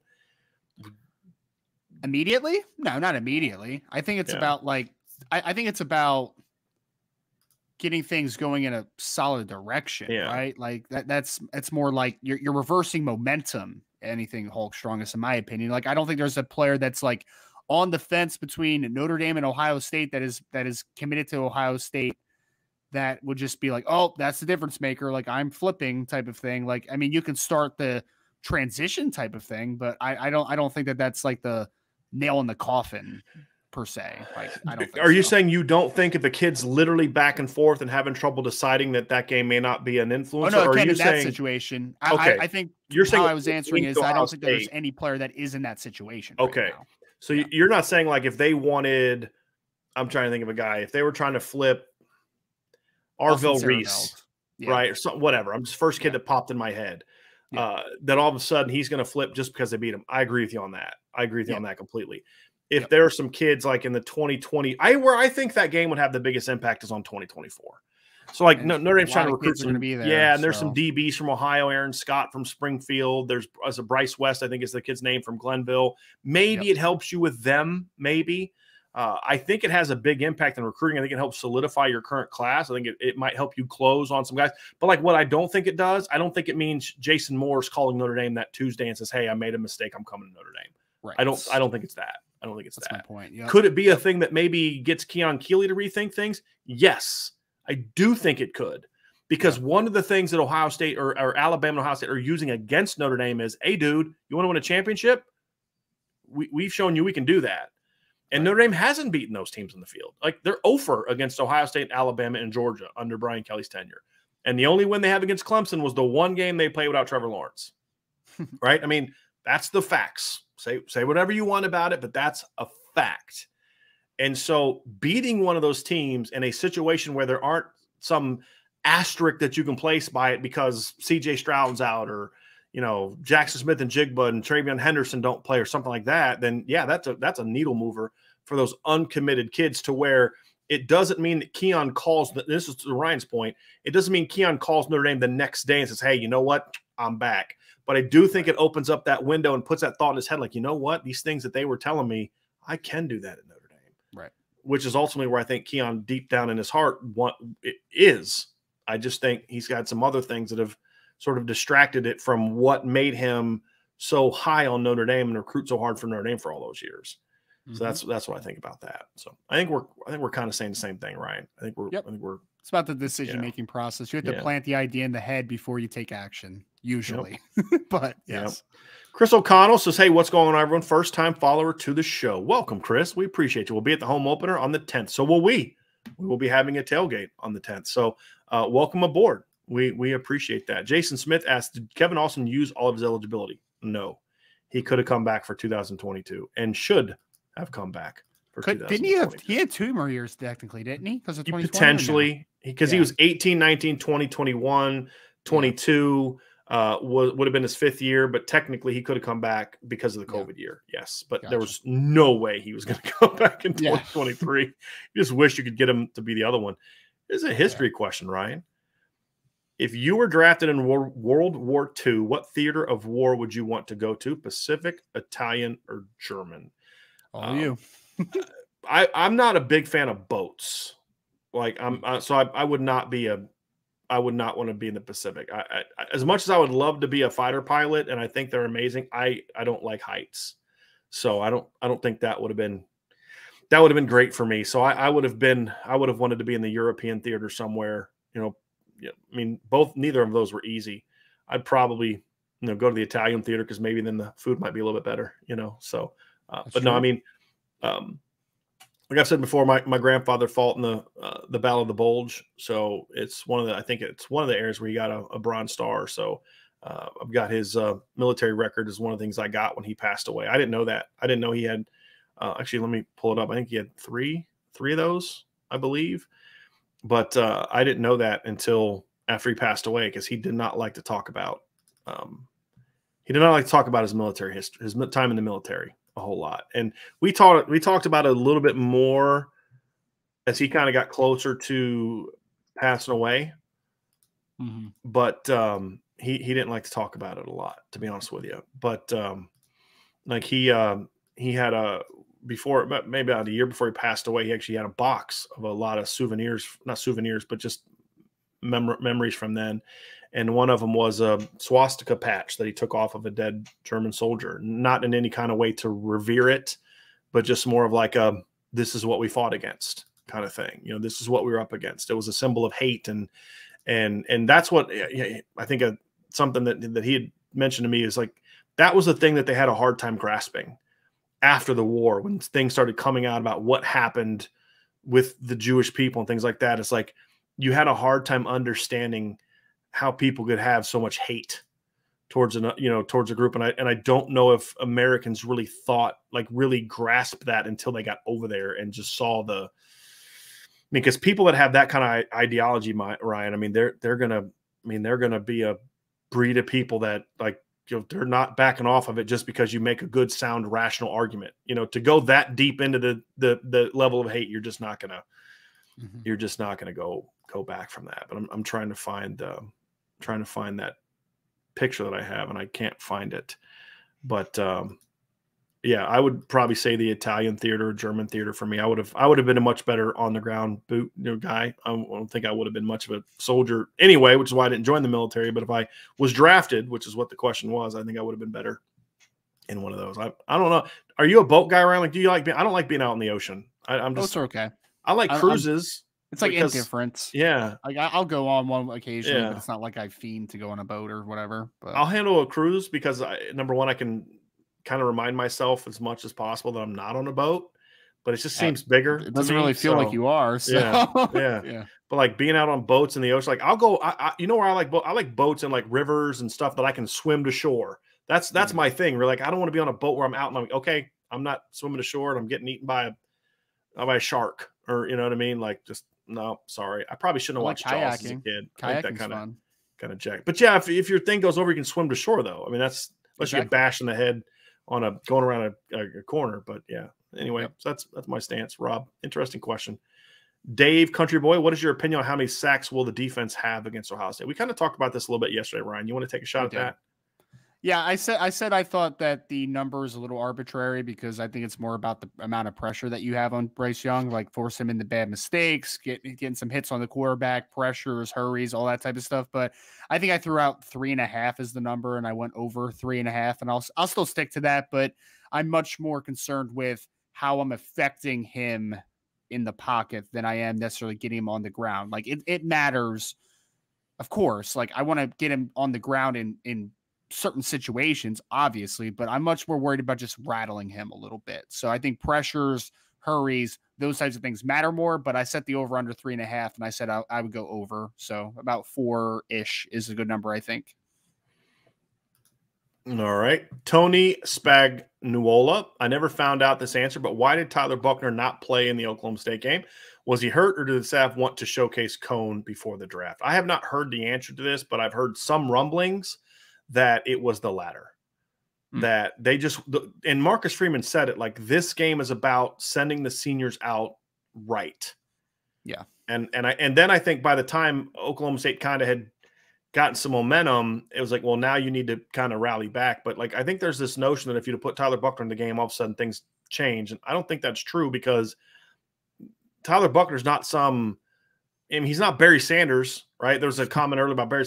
He's not a guy that, okay, no one's blocked, but I'm going to go do this crazy thing where I'm going to go make this play even though no one's – I mean, they were getting their butts absolutely destroyed in the trenches in that game. Yeah. I don't care who you had at quarterback. At least Jack could get the ball out to people, you know. But I think it was just more about this was going to be Jack's game. And that's why they didn't bring Tyler in the first half, and that's why I don't think they were going to make that change at the end. This was going to be Jack's game. Jack went through a lot last year, kept his mouth shut, kept battling, kept plugging, shrugged off all the criticism, all the calls for Tyler to be the guy, cheered on Drew Pine when Drew replaced him against Cincinnati. Was he happy about it? No, but he was a good soldier, so to speak. So we just had that World War II reference. I think it was just about doing right by Jack. That's what I think it was about. Right. And I also keep telling people, don't worry too much about it, because there was things that Marcus Freeman was doing in that game beyond just trying to win the game. Did he want to win the game? Yes, of course he wanted to win the game. But there were some other things that were a little bit more important than that. Like, let me see what this coaching staff can do.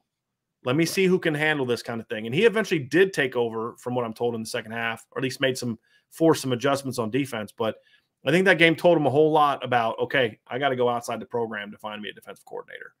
And, you know, if he would have taken over that game, would it have really answered that question? Would he have really known where the staff was in that regard? I don't think he would have. Right. I don't think he would have. Yeah. So, and it's not like Jack Cone was the problem in that game. I mean, he threw for 500-something yards, right? Like it's not like he was like oh man, that guy stinks, and I can't believe they didn't put in the other backup. Yeah. Like, I mean, he threw for 500-something yards. So he played pretty well. He had a couple misses. The interception was not a good throw. And early it ended up not hurting him, but the drive where he hit Lorenzo Styles for that touchdown pass, Braden Lindsey just torched the kid off the line. I mean, it wasn't even – he didn't even put a move on him. He just literally – the guy was kind of playing – they were playing tight all game to the field, but they were playing – like they weren't pressing and jamming. And Braden just came up and just ran right by that. He did about 3 or 4 times in the first half. Literally ran straight by a dude, and just by multiple steps. Go back and look at that first drive, and look at how bad Braylon just ran past that Oklahoma State corner, and Jack just underthrew it big time. If he leads him, if he makes the throw he threw to Kevin Austin against Florida State, that's a touchdown. But he bounced back a couple plays later and hit Lorenzo Styles for a touchdown. I know that the secondary played pretty well as a unit for Oklahoma State, but like individually, the corners were not very good in my opinion. Like Bernard Converse was a pretty solid football player, but like Christian Holmes was just kind of a He's guy. At LSU now, right? The first guy you mentioned? Jared Bernard Converse. Yeah. He's starting at LSU most likely. And Tanner McAllister was a nice player. Solid. But I mean, Lorenzo smoked him. I mean, so no, in the Big 12 last year wasn't what it had been in previous years. It wasn't the juggernaut offensive league that it had been in previous years. And they had a great, I mean, their pass rush, this is what we talked about earlier, Ryan. That pass rush made that secondary look a lot better than it was. 100%. Okay, let's get to some more. Let's see. Tyler Evans, what is one thing do you think that will kill college football? I think it's already happening. And that is that as long as it's about making more money, nothing else matters. Especially with people that are not going to set standards or boundaries or anything. Right. Like it's some, I think the NCAA is going to kill college football. Then I guess really like they're not until they have some type of standard in place, man. Like it's just the wild, wild west, and it's not going to because we saw, and this was more, I forget what sport it was, but there's a young, no, it was Malachi Nelson. Malachi Nelson just signed with a sports agency, and it's was like Clutch Sports, right? I think it was Clutch. Yeah. And if agencies are starting to get involved in this, guys, then it is going to get way worse before it gets any better, because the NCAA, until they put some standards or regulations on it, I mean, if you think that parents are money hungry or relatives are money hungry, wait until agents get involved. Like it is going to get awful. They're going to want more upfront money. Yep. Then they're going to want these kids to not play their junior years. Yep. It's gonna be bad. Now, listen, I'm all for maximizing revenue as long as it's done within the framework of, are we staying true to what this game is about? I am all about creating opportunities for players to make money off their name, image, likeness. Big supporter of that, but it's got to be done the right way. And the way it's going now, it's you're negotiating contracts. You're not actually getting deals to make money off of your name, image, and likeness. And that, to me, greed is really what it comes down to, right? There's nothing wrong with making money. Every decision we make is built on how can we create a stable business at Irish Breakdown, right? Because it's a business, but it's always done with, but it's got to be true to the product. The product, there are things that we could do that would make us more money. There are articles that Ryan and I have talked about we could write. They're like, nope, that's not who we are, right? And we both agree, which is why we're working together. But it would make us more money.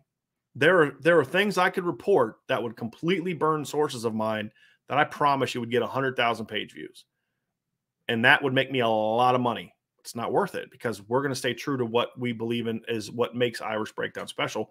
And we've lost sight of that in college sports.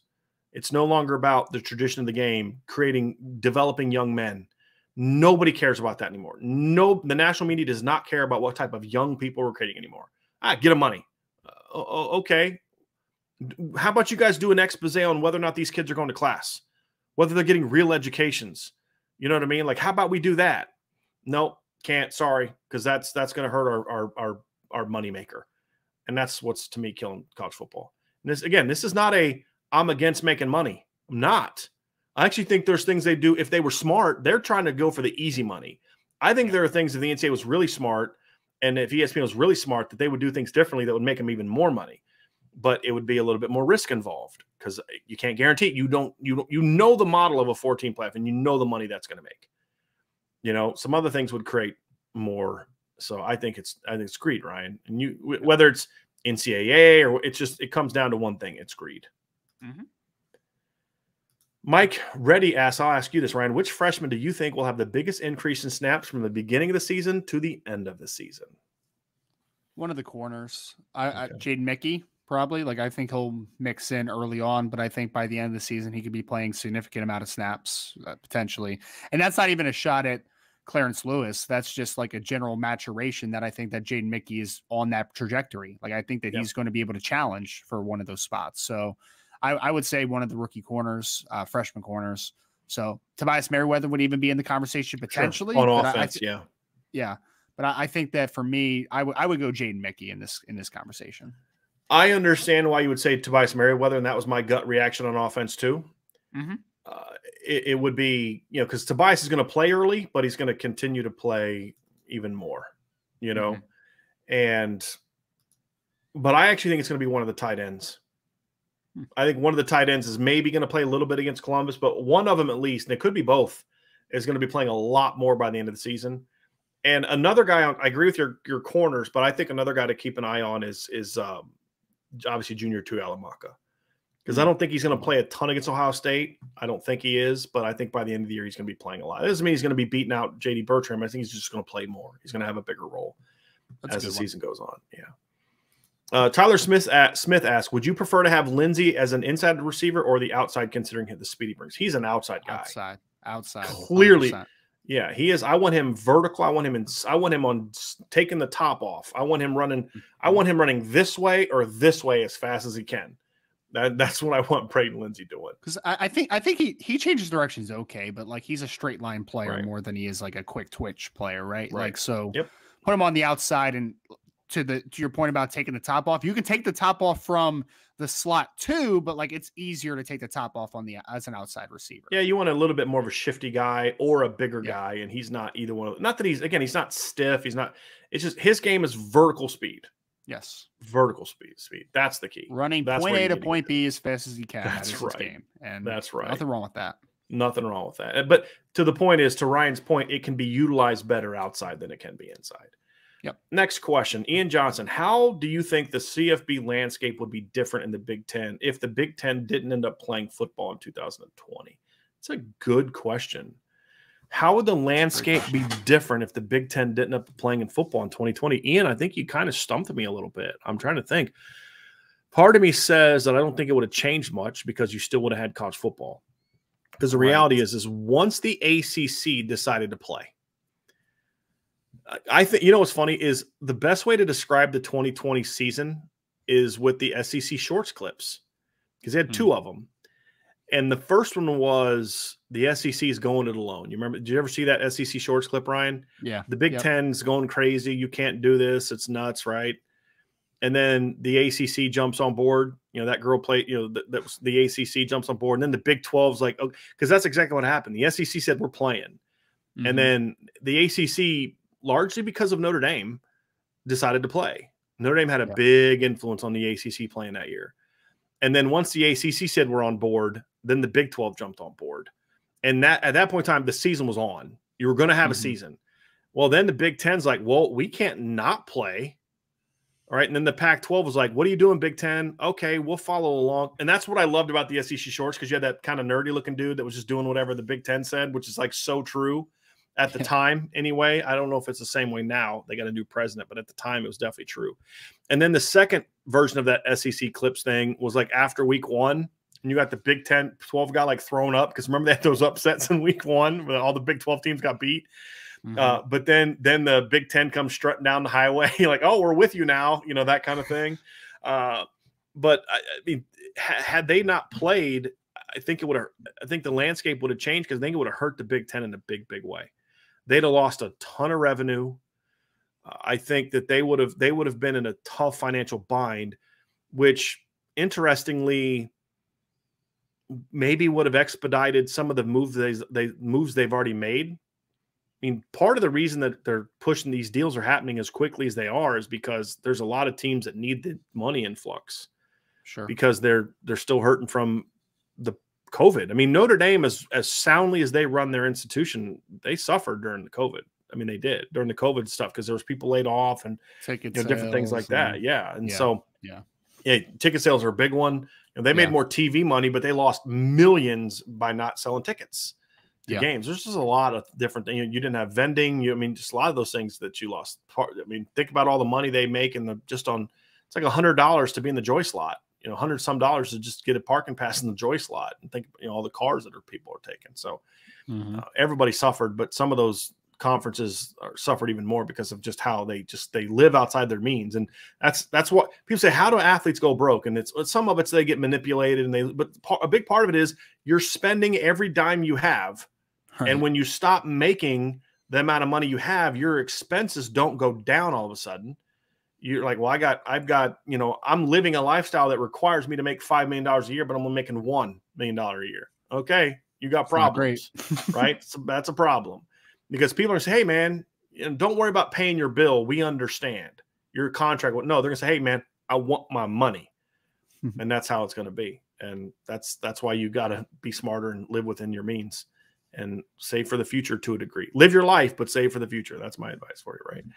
All right, here's a good one. Robert Bishop asks, if I saw a clip of receivers practicing catching low balls and off-script throws, is this an example of Stuckey thinking outside the box, or do most receiver coaches emphasize this? Okay, here's the thing. It's great by Stuckey's doing that. I did that, right? I mean, I would do drills around, have guys on their knees, and I would throw the ball low, and they'd have to work on getting their hands low and then rolling their chest underneath it, right? You know, that's simulated dive. You don't just catch the ball and let it hit the ground. You have to catch your ball and then work on rolling. They weren't going to roll like that in the game, but if their thought process was that they were going to roll enough to where they'd be able to protect the ball. Sure. Right? Because at D3, we didn't have replay. We had to make sure that the refs got it right the first time. You work on those things. Most receiver coaches do work on those things to a degree. How seriously they take it is going to determine whose guys are really good at catching off balls. I've seen Chancey Stuckey doing a lot of that stuff in the clips that Vince and the guys send me from fall camp. It is ridiculous that people are looking at this like, wow, is this a new thing? Is this something most coaches do?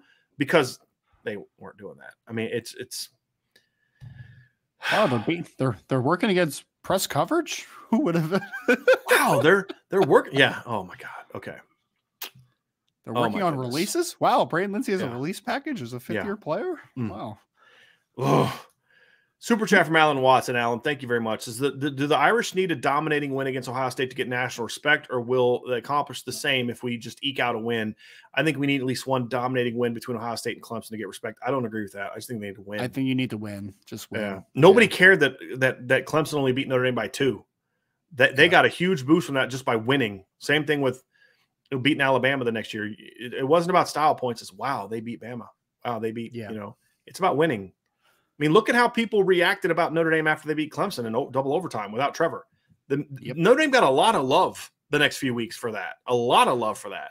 Of course, it all evaporated when they got curb stomped in the ACC title game. But they got even with all the circumstances, Notre Dame got a lot of love. If Notre Dame goes into Columbus and beats Ohio State 31-30, they'll get a ton of love for it. Now, they'll always be the haters. They could win by 30. If they win by 30, Paul Feinbaum's going to say, well, Ohio State's clearly overrated. But who cares what he thinks? I'm saying most people that care about being objective will give them credit. I don't care how many points they win by. There's no doubt. Same with Clemson. Just win. That's the key. Just win. I don't care. We're talking about the great Miami game in 1988, how that was the game that really put Notre Dame on the map that year. They won by a point. I don't care. Win. Just win. That's all you need to do. Just win. Thank you for the super chat, by the way. Josh Kleinman with the super chat. I don't think we have the real Tyler Buchner. He just seems like a gamer, a different player in the game. Yes, he practices hard, but a switch goes off in a game. I think there's something to that. But he has, I mean, look, I kind of feel like maybe this is a comment in reaction to some of the other things being reported, Ryan, but from everything I've heard from sources, from my guys that are at practice, Tyler Buchner has been really good at most practices. And especially, this is coming from sources, especially since he was named the starter. You heard the Notre Dame players talking about that too. Defensive players also. Brandon Joseph made a comment like, ever since he's been named the starter. No, was it Michael Mayer? One of those two guys, like, ever since he's been named starter, he's just raised his game to another level. So that's what I'm hearing. Other people aren't, and that's okay. It's all right.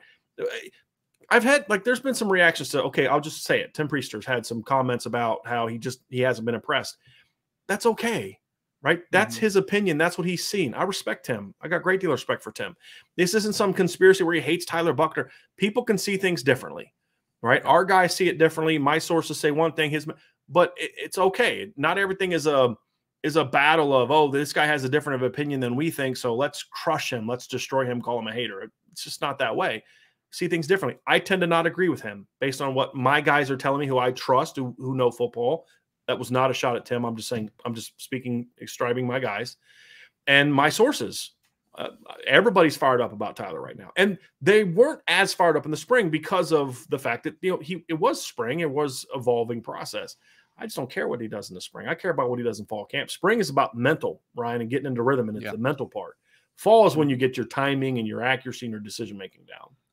So the one thing to the gamer narrative, though, I'll say is that the one thing that I keep reiterating about Tyler Buchner is I think that he's one of those kids that just is kind of the same guy all the time. And that is big for the mental side of the quarterback position. Like there's some guys that I think their highs get too high and the lows get too low. And Tyler Buchner is not a player that I think fits that description. I think that he'll be able to handle some adversity, some down moments. I think he'll be kind of the same guy throughout there. That's why I have a lot of confidence in him, not just because I think he has a good arm and he's a really great athlete and all these things, but I think that he gets it from the mental side of things, which gives me hope, gives me a lot of hope for the year, for the future for him.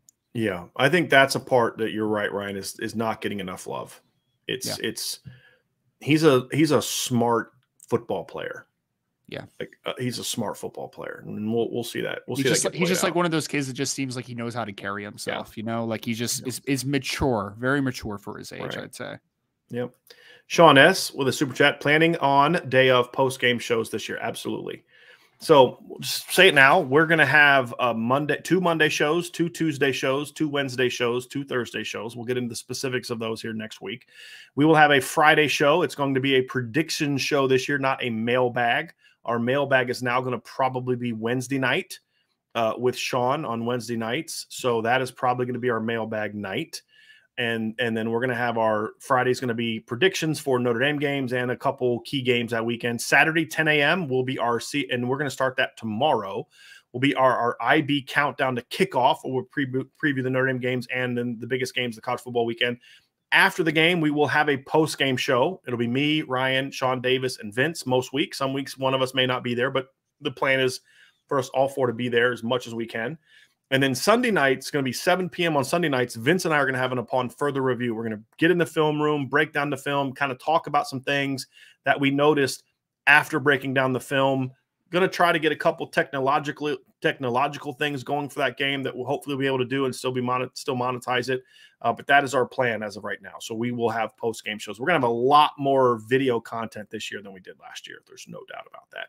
We will also continue the daily mailbags. We are not going to do a lot of 3-hour shows during the season, but hour for the first part, hopefully like about an hour for the mailbag, and then we'll get back to rocking and rolling. So we will definitely have a lot of content for you. And then there's a couple of things we're planning, but I don't want to say it because I don't want to promise something I can't deliver. I've already done that too many times here this past year with things that I wanted to do, but just other things come up and just can't quite get to it. But that is our plan as of right now. Those things that we just said, those are definites. We've already scheduled them. We're already set. We're already rocking and rolling with those.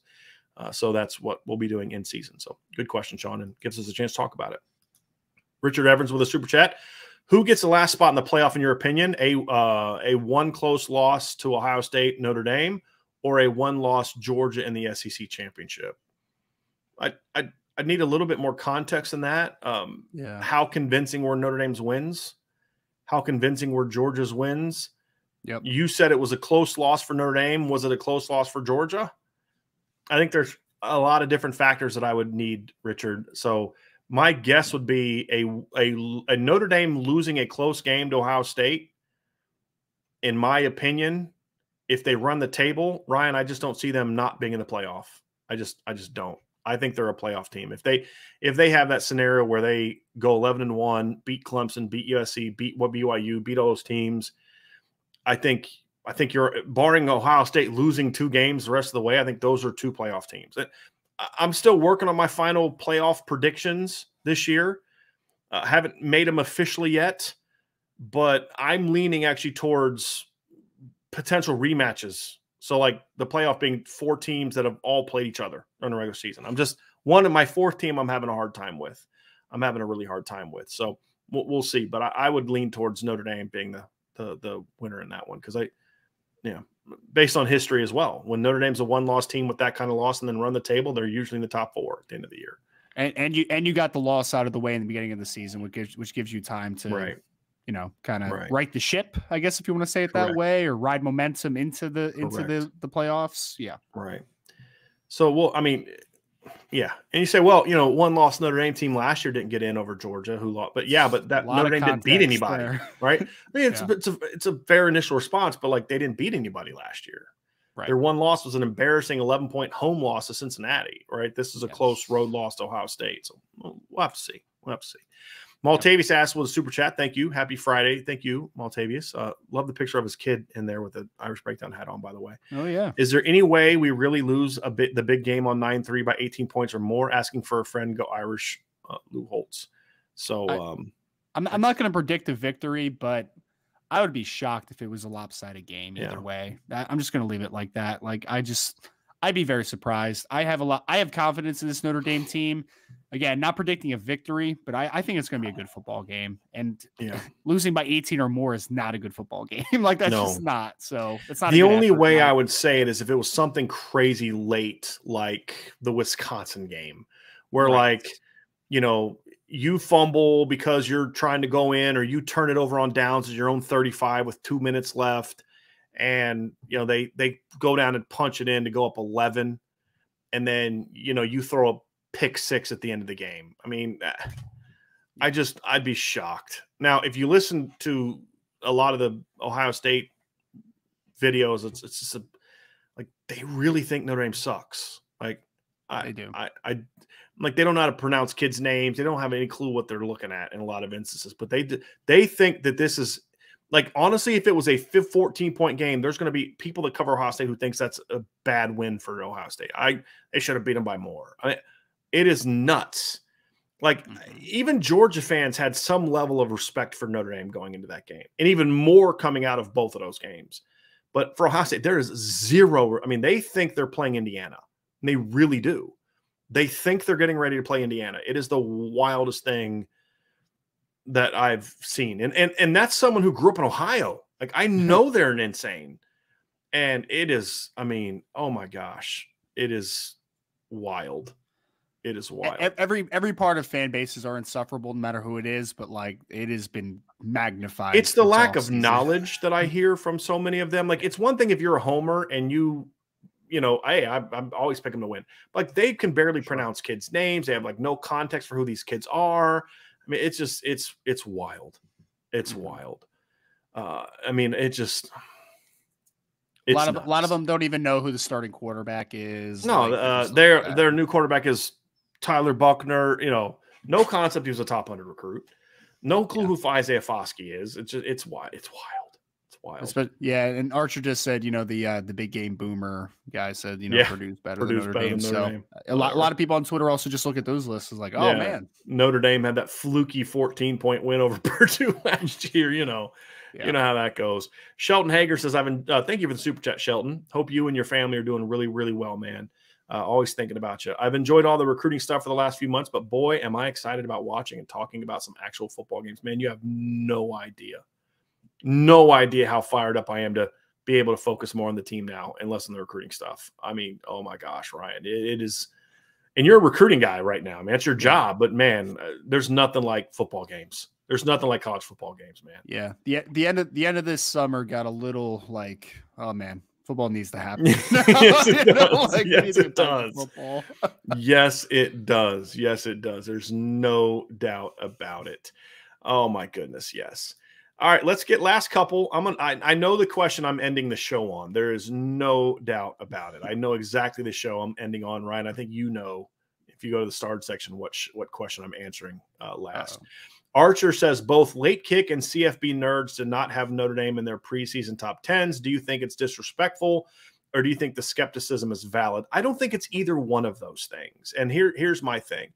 I used to listen to the CFB Nerds, and they used to have a different name. And I don't think they're disrespectful. I just think they're misguided.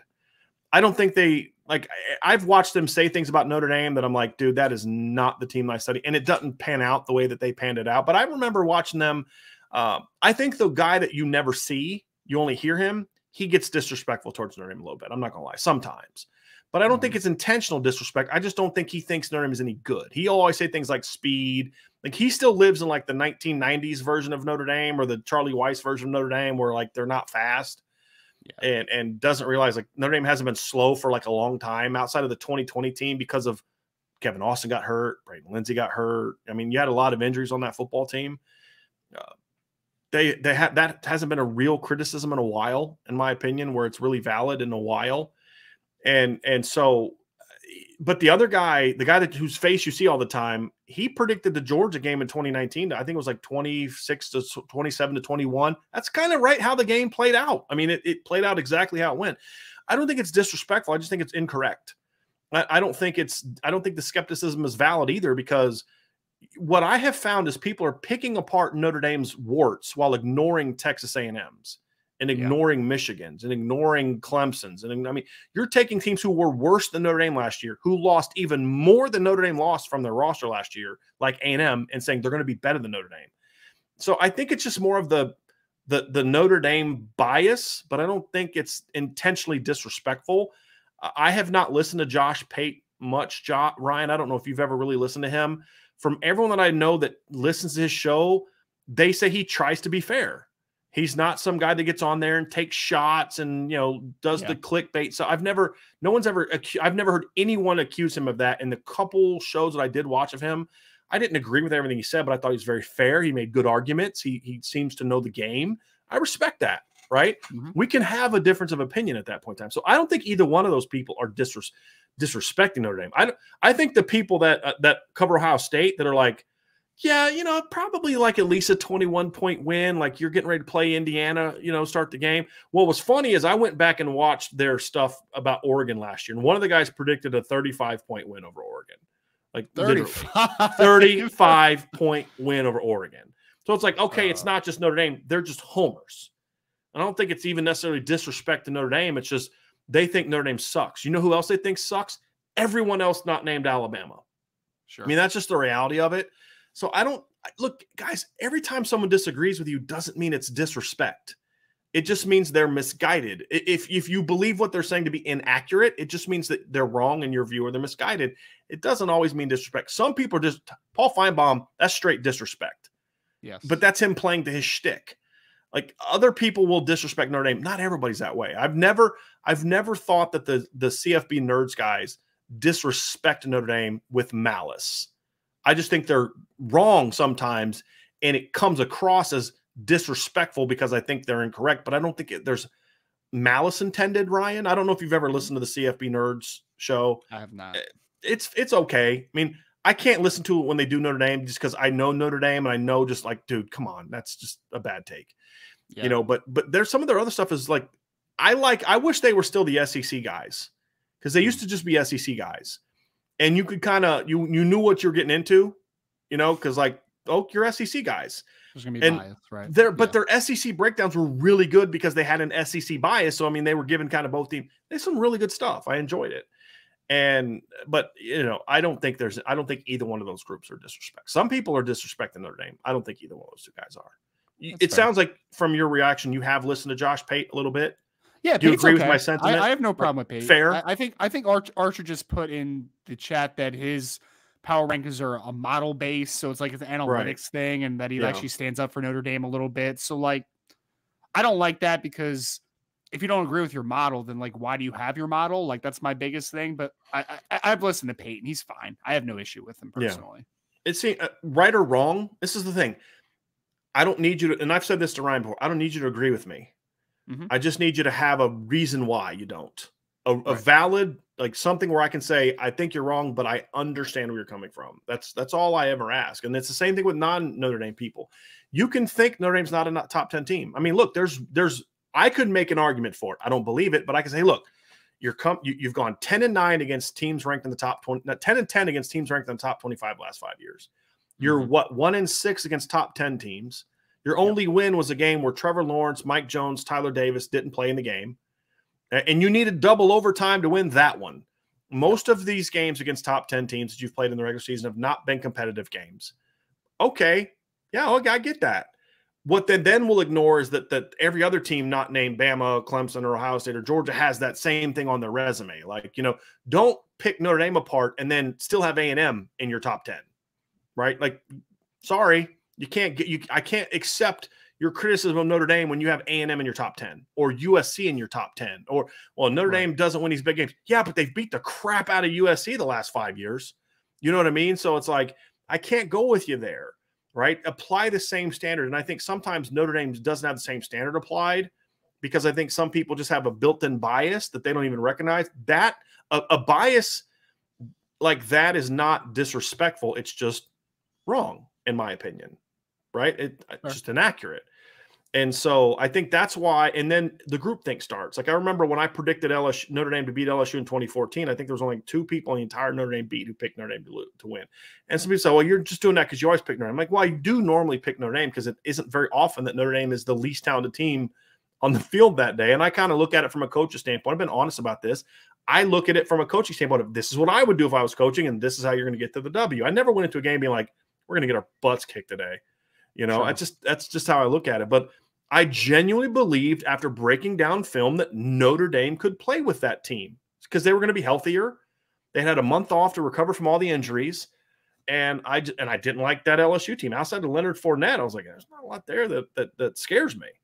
So I picked Notre Dame to win that game. And guess what? They won. And so you get into this, Notre Dame has no chance. Remember that? Notre Dame has no chance against Georgia in 2019. I'm like, well, I think it's going to be a really close game. I predicted Notre Dame to win by a field goal. And guess what? They had the ball at the 48-yard line with 2 minutes left with a chance to go make my prediction correct, and they couldn't get it done. The point was, however, is that was going to be a competitive game that a lot of people just assumed Notre Dame was going to get killed because that's the perception that has been created. And to a degree, Ryan, it's a valid perception because of how Notre Dame has performed in some of these big games. My only thing is they're not alone because other teams have had – like, does A&M get the benefit of the doubt because they beat Bama? I'm sorry, but that benefit of the doubt was lost when you went and got beat by Mississippi State like a week or two later. Like, you know what I mean? Like – you know, you don't get the benefit of the doubt. Oh, they beat Alabama. They lost 4 games last year.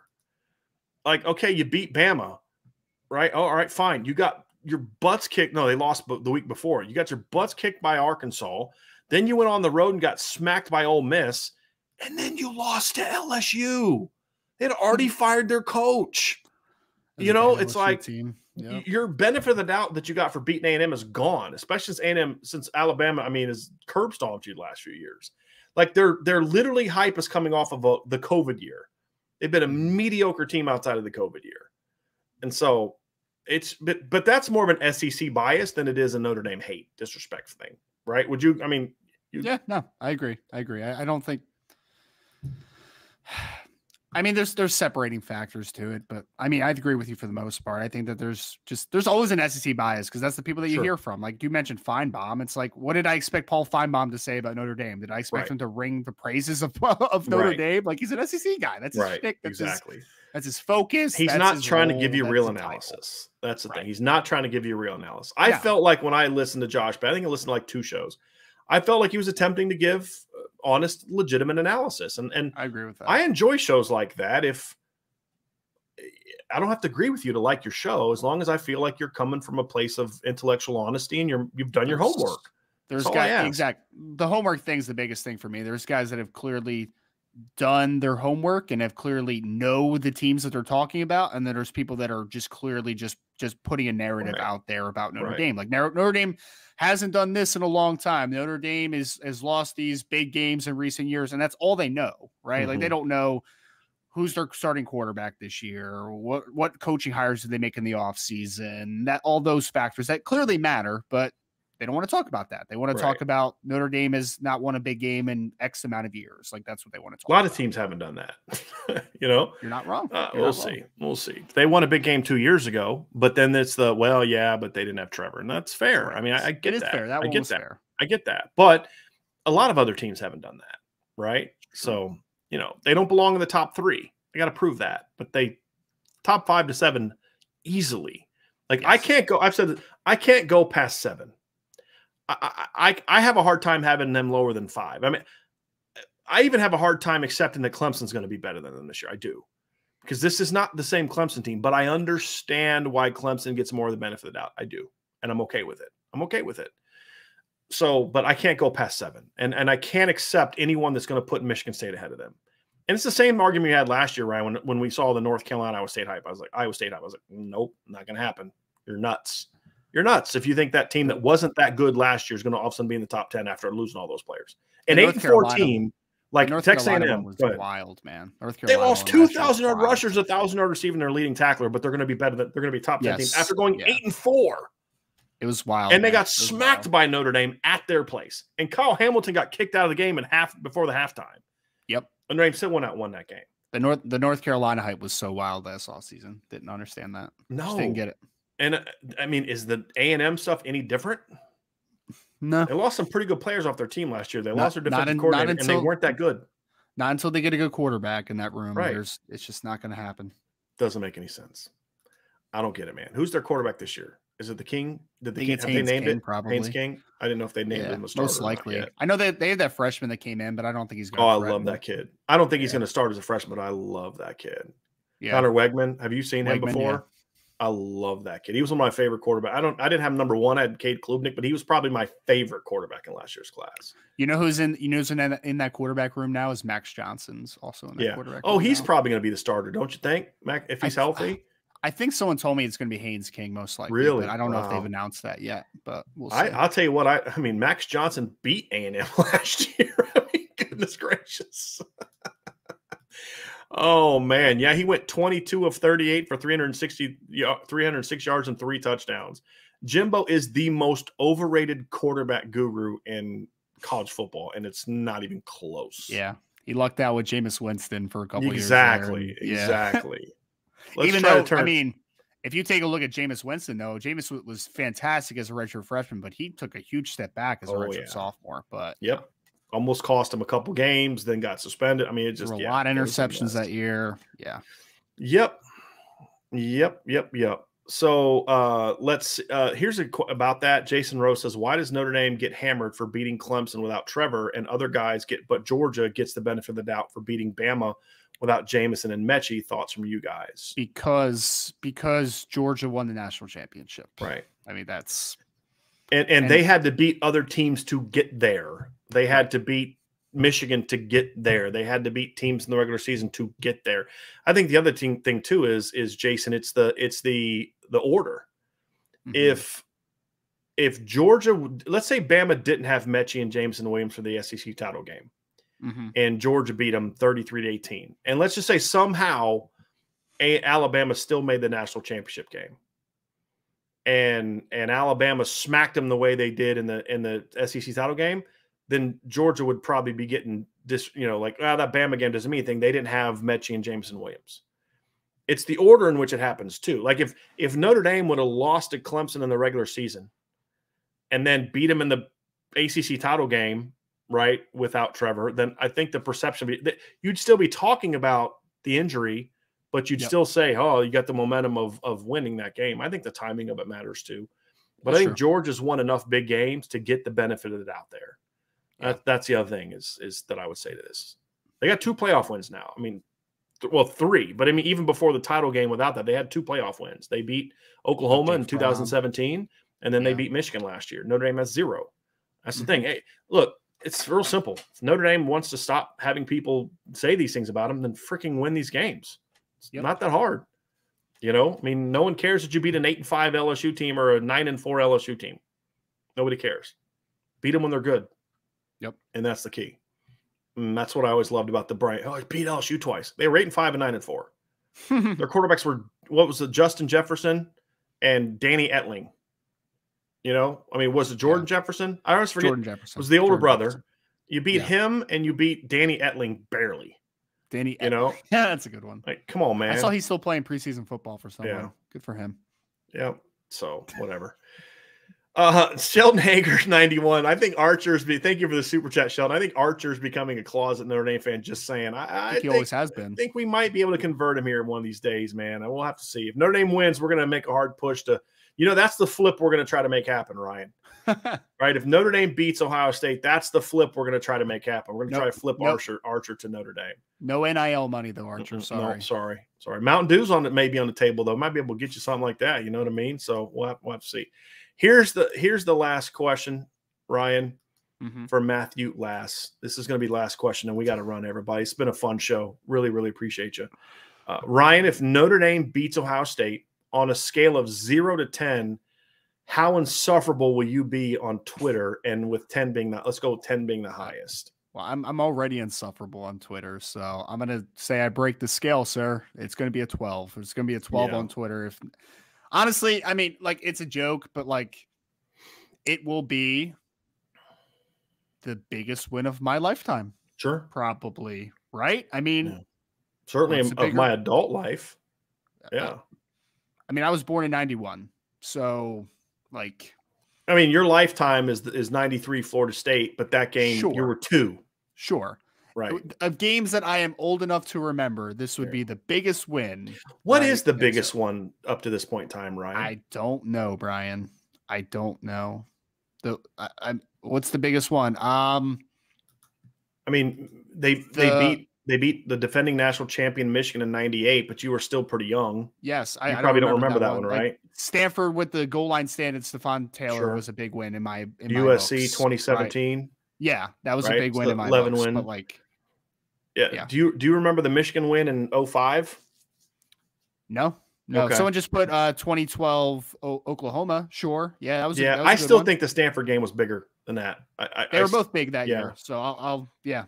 But like I said, the Stanford one. Stanford was a better team. Popped in my head because I was like, stopping Stephon Taylor at the goal line was like, yeah. Awesome. 2 reasons why Stanford's the bigger win, Ryan, for me. I know one was on the road. I didn't think Oklahoma was that good. They were 10-3. They were not that good. They were ranked higher at the time, but Stanford was ranked much higher at the end. Stanford was the top 10 team at the end.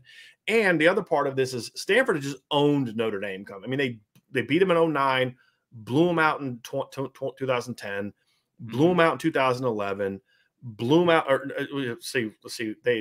Last time they had been in a competitive game was 2008, really. And then you go out and you beat them. I mean, that had been your kryptonite. I mean, they had been your kryptonite. That was the dragon you needed to slay. And I think that game then led to the win over Oklahoma. I don't think they beat Oklahoma if they lose to Stanford. I don't think they would have had the confidence they needed to do that. I really don't. You're probably right. But I still say Stanford 2012 was probably the best team that Brian Kelly beat, in my opinion. I know 13-1 Michigan State the next year was a really good team, but they weren't that good of a team. I mean, it wasn't a great year in the Big Ten. Yeah. I didn't think it was. Especially at the time, that wasn't a huge win. They weren't even a top 10 team. When they beat them, I was like, oh, that's cool. They were unranked. I mean, Michigan State was unranked. No, shouldn't have been, but they were. But I remember when they beat Stanford and stopped Stephon Taylor at the goal line, though, I was just like, oh, man, this might be different. This year might be different. And the first big win is always the most memorable, usually. You know, that's why 88 Miami, even though I was younger, was more memorable for me than 93 Florida State, just because it was the first one. Like by 93, you kind of expected Notre Dame to win that game. If you were a Notre Dame fan, you're like, why are they the underdog? They beat Colorado. They beat Miami a couple times. They've beat Florida. You know, they had proven that they shouldn't have been disrespected at that game. You could even put it that way if they were. So, it just like my earliest memories are like the last year maybe of Bob Davies era, and then going into Tyrone Willingham. So like it's been rough, man. It's not been great. Hasn't been great. Well, I know Michigan in 2006 was ranked really high. They ended up not being good that year, but that's one for me. That even though Michigan wasn't good that year, it was memorable to me because Notre Dame had been so bad, and at the time Michigan was ranked number 3. And so you went on the road, you beat the number 3 Michigan team, because at the time we didn't know that Michigan was going to be kind of just okay that year. Michigan ended up going 7-5 that year under Coach Carr. They weren't a great team. Lost to Wisconsin by 3. I mean, they lost a lot of close games. Lost to Wisconsin by 3. Lost to Minnesota by 3. Lost to Ohio State by 4. Lost to Nebraska by 4. I mean, they were a good team that year, but they weren't a great team. They lost 5 games. Right. But when you're watching that game, you're like, this is a number 3 Michigan team, right? This is a Michigan team coming off of a 9-3 year. Had if you remember correctly, they played in one of the best Rose Bowls I've ever seen the year before against Vince Young in Texas. Lost 38-37. Like that was a great game. And you're like, this Michigan team's going to be good. And they went out and Notre Dame beat them 17-10. I thought outplayed them the whole game. Only negative was Raymond McKnight got hurt in that game. But you're like, oh my gosh, this is a big, big win for Notre Dame. This is huge. Then of course, Charlie goes out the next week and loses at home to Michigan State in overtime. But that was a big one at the time. I thought a big one at the time. Somebody said 2012 Florida State. That was another one that was considered a big game. Yeah, Greg, because again, it was one of those ones where, Ryan, I don't know if you probably don't remember this game either, do you?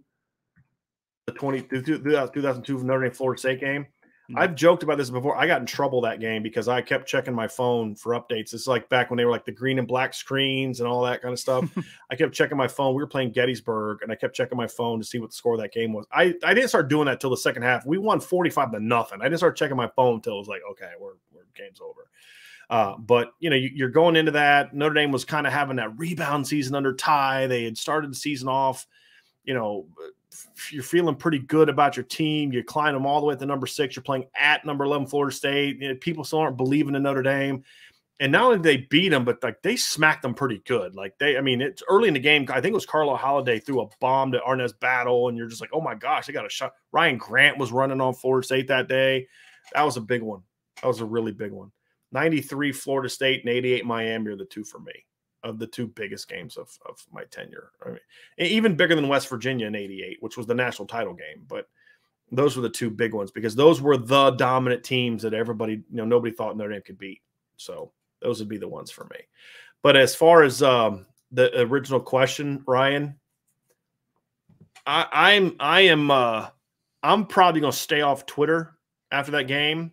Oh, I'm not. But I am going, if Notre Dame wins, and again, we'll see. You know, we'll see if they win. But if they win, I'm gonna have some fun on that post game show. I will say that. I will say that.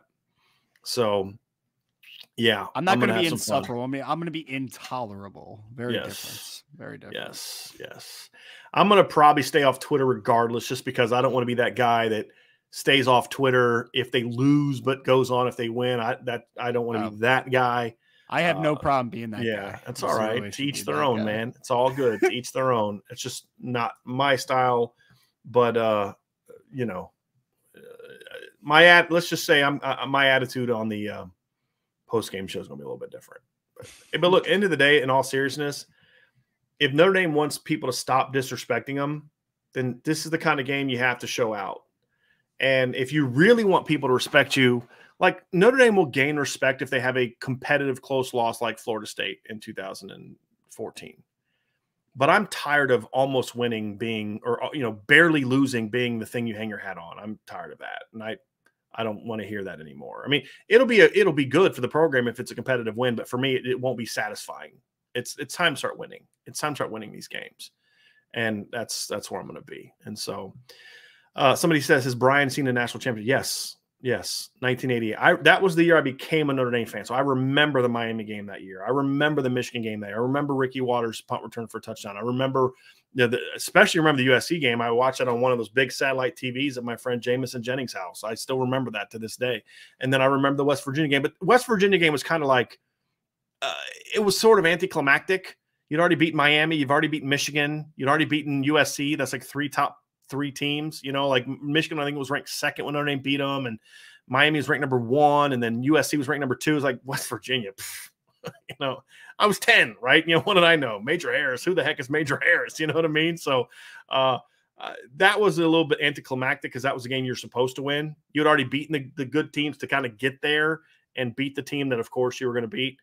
So I remember that season. That was people said, why don't you talk about Tim Brown? He only played here because I don't know. I didn't watch college football really until 1988. That was when my first memory of actually watching college football.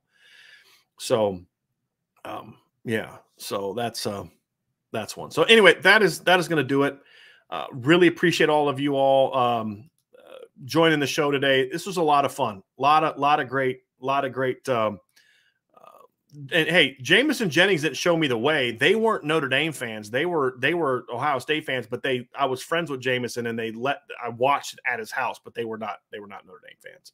I don't believe they were Notre Dame fans. So anyway, my dad is the reason I was a Notre Dame fan, as we've explained on the show before. So Ryan, that is it for today's show, man. A long marathon mailbag, but lots of great questions. A lot of great questions we couldn't get to, and we apologize to everybody, but I got to go. I'm tapped out, Ryan. It's Friday. It's been a long week, and I've got more. I'm going to be on tonight at 7:00 with Tiger Bait, with Preston Guy at Tiger Bait, talking about my comments about about Notre Dame and just LSU and Brian Kelly and all that type of stuff. So check that out. Sign up for the message boards, everybody, boards.irishbreakdown.com. Hit that like button, hit the subscribe button, hit the notification bell, share this podcast. We published 3 new podcasts today on the CFB Nation channel. So John Garcia and I recorded. We got done like around 11:30 last night recording, but he basically talked about the #1 ranked recruiting class. And we broke down Alabama. We broke down Ohio State, Texas, Notre Dame. Miami's a dark horse. So we put all those up on the CFB Nation podcast channel. We cut up each one of those breakdowns individually to go on the YouTube channel. So if you're not signed up for those, everybody, go check it out. Some really good content. And of course, we have our normal podcast stuff for irishbreakdown.com. So hit that like button, hit that subscribe button, hit the notification bell, share this podcast, sign up for the message board.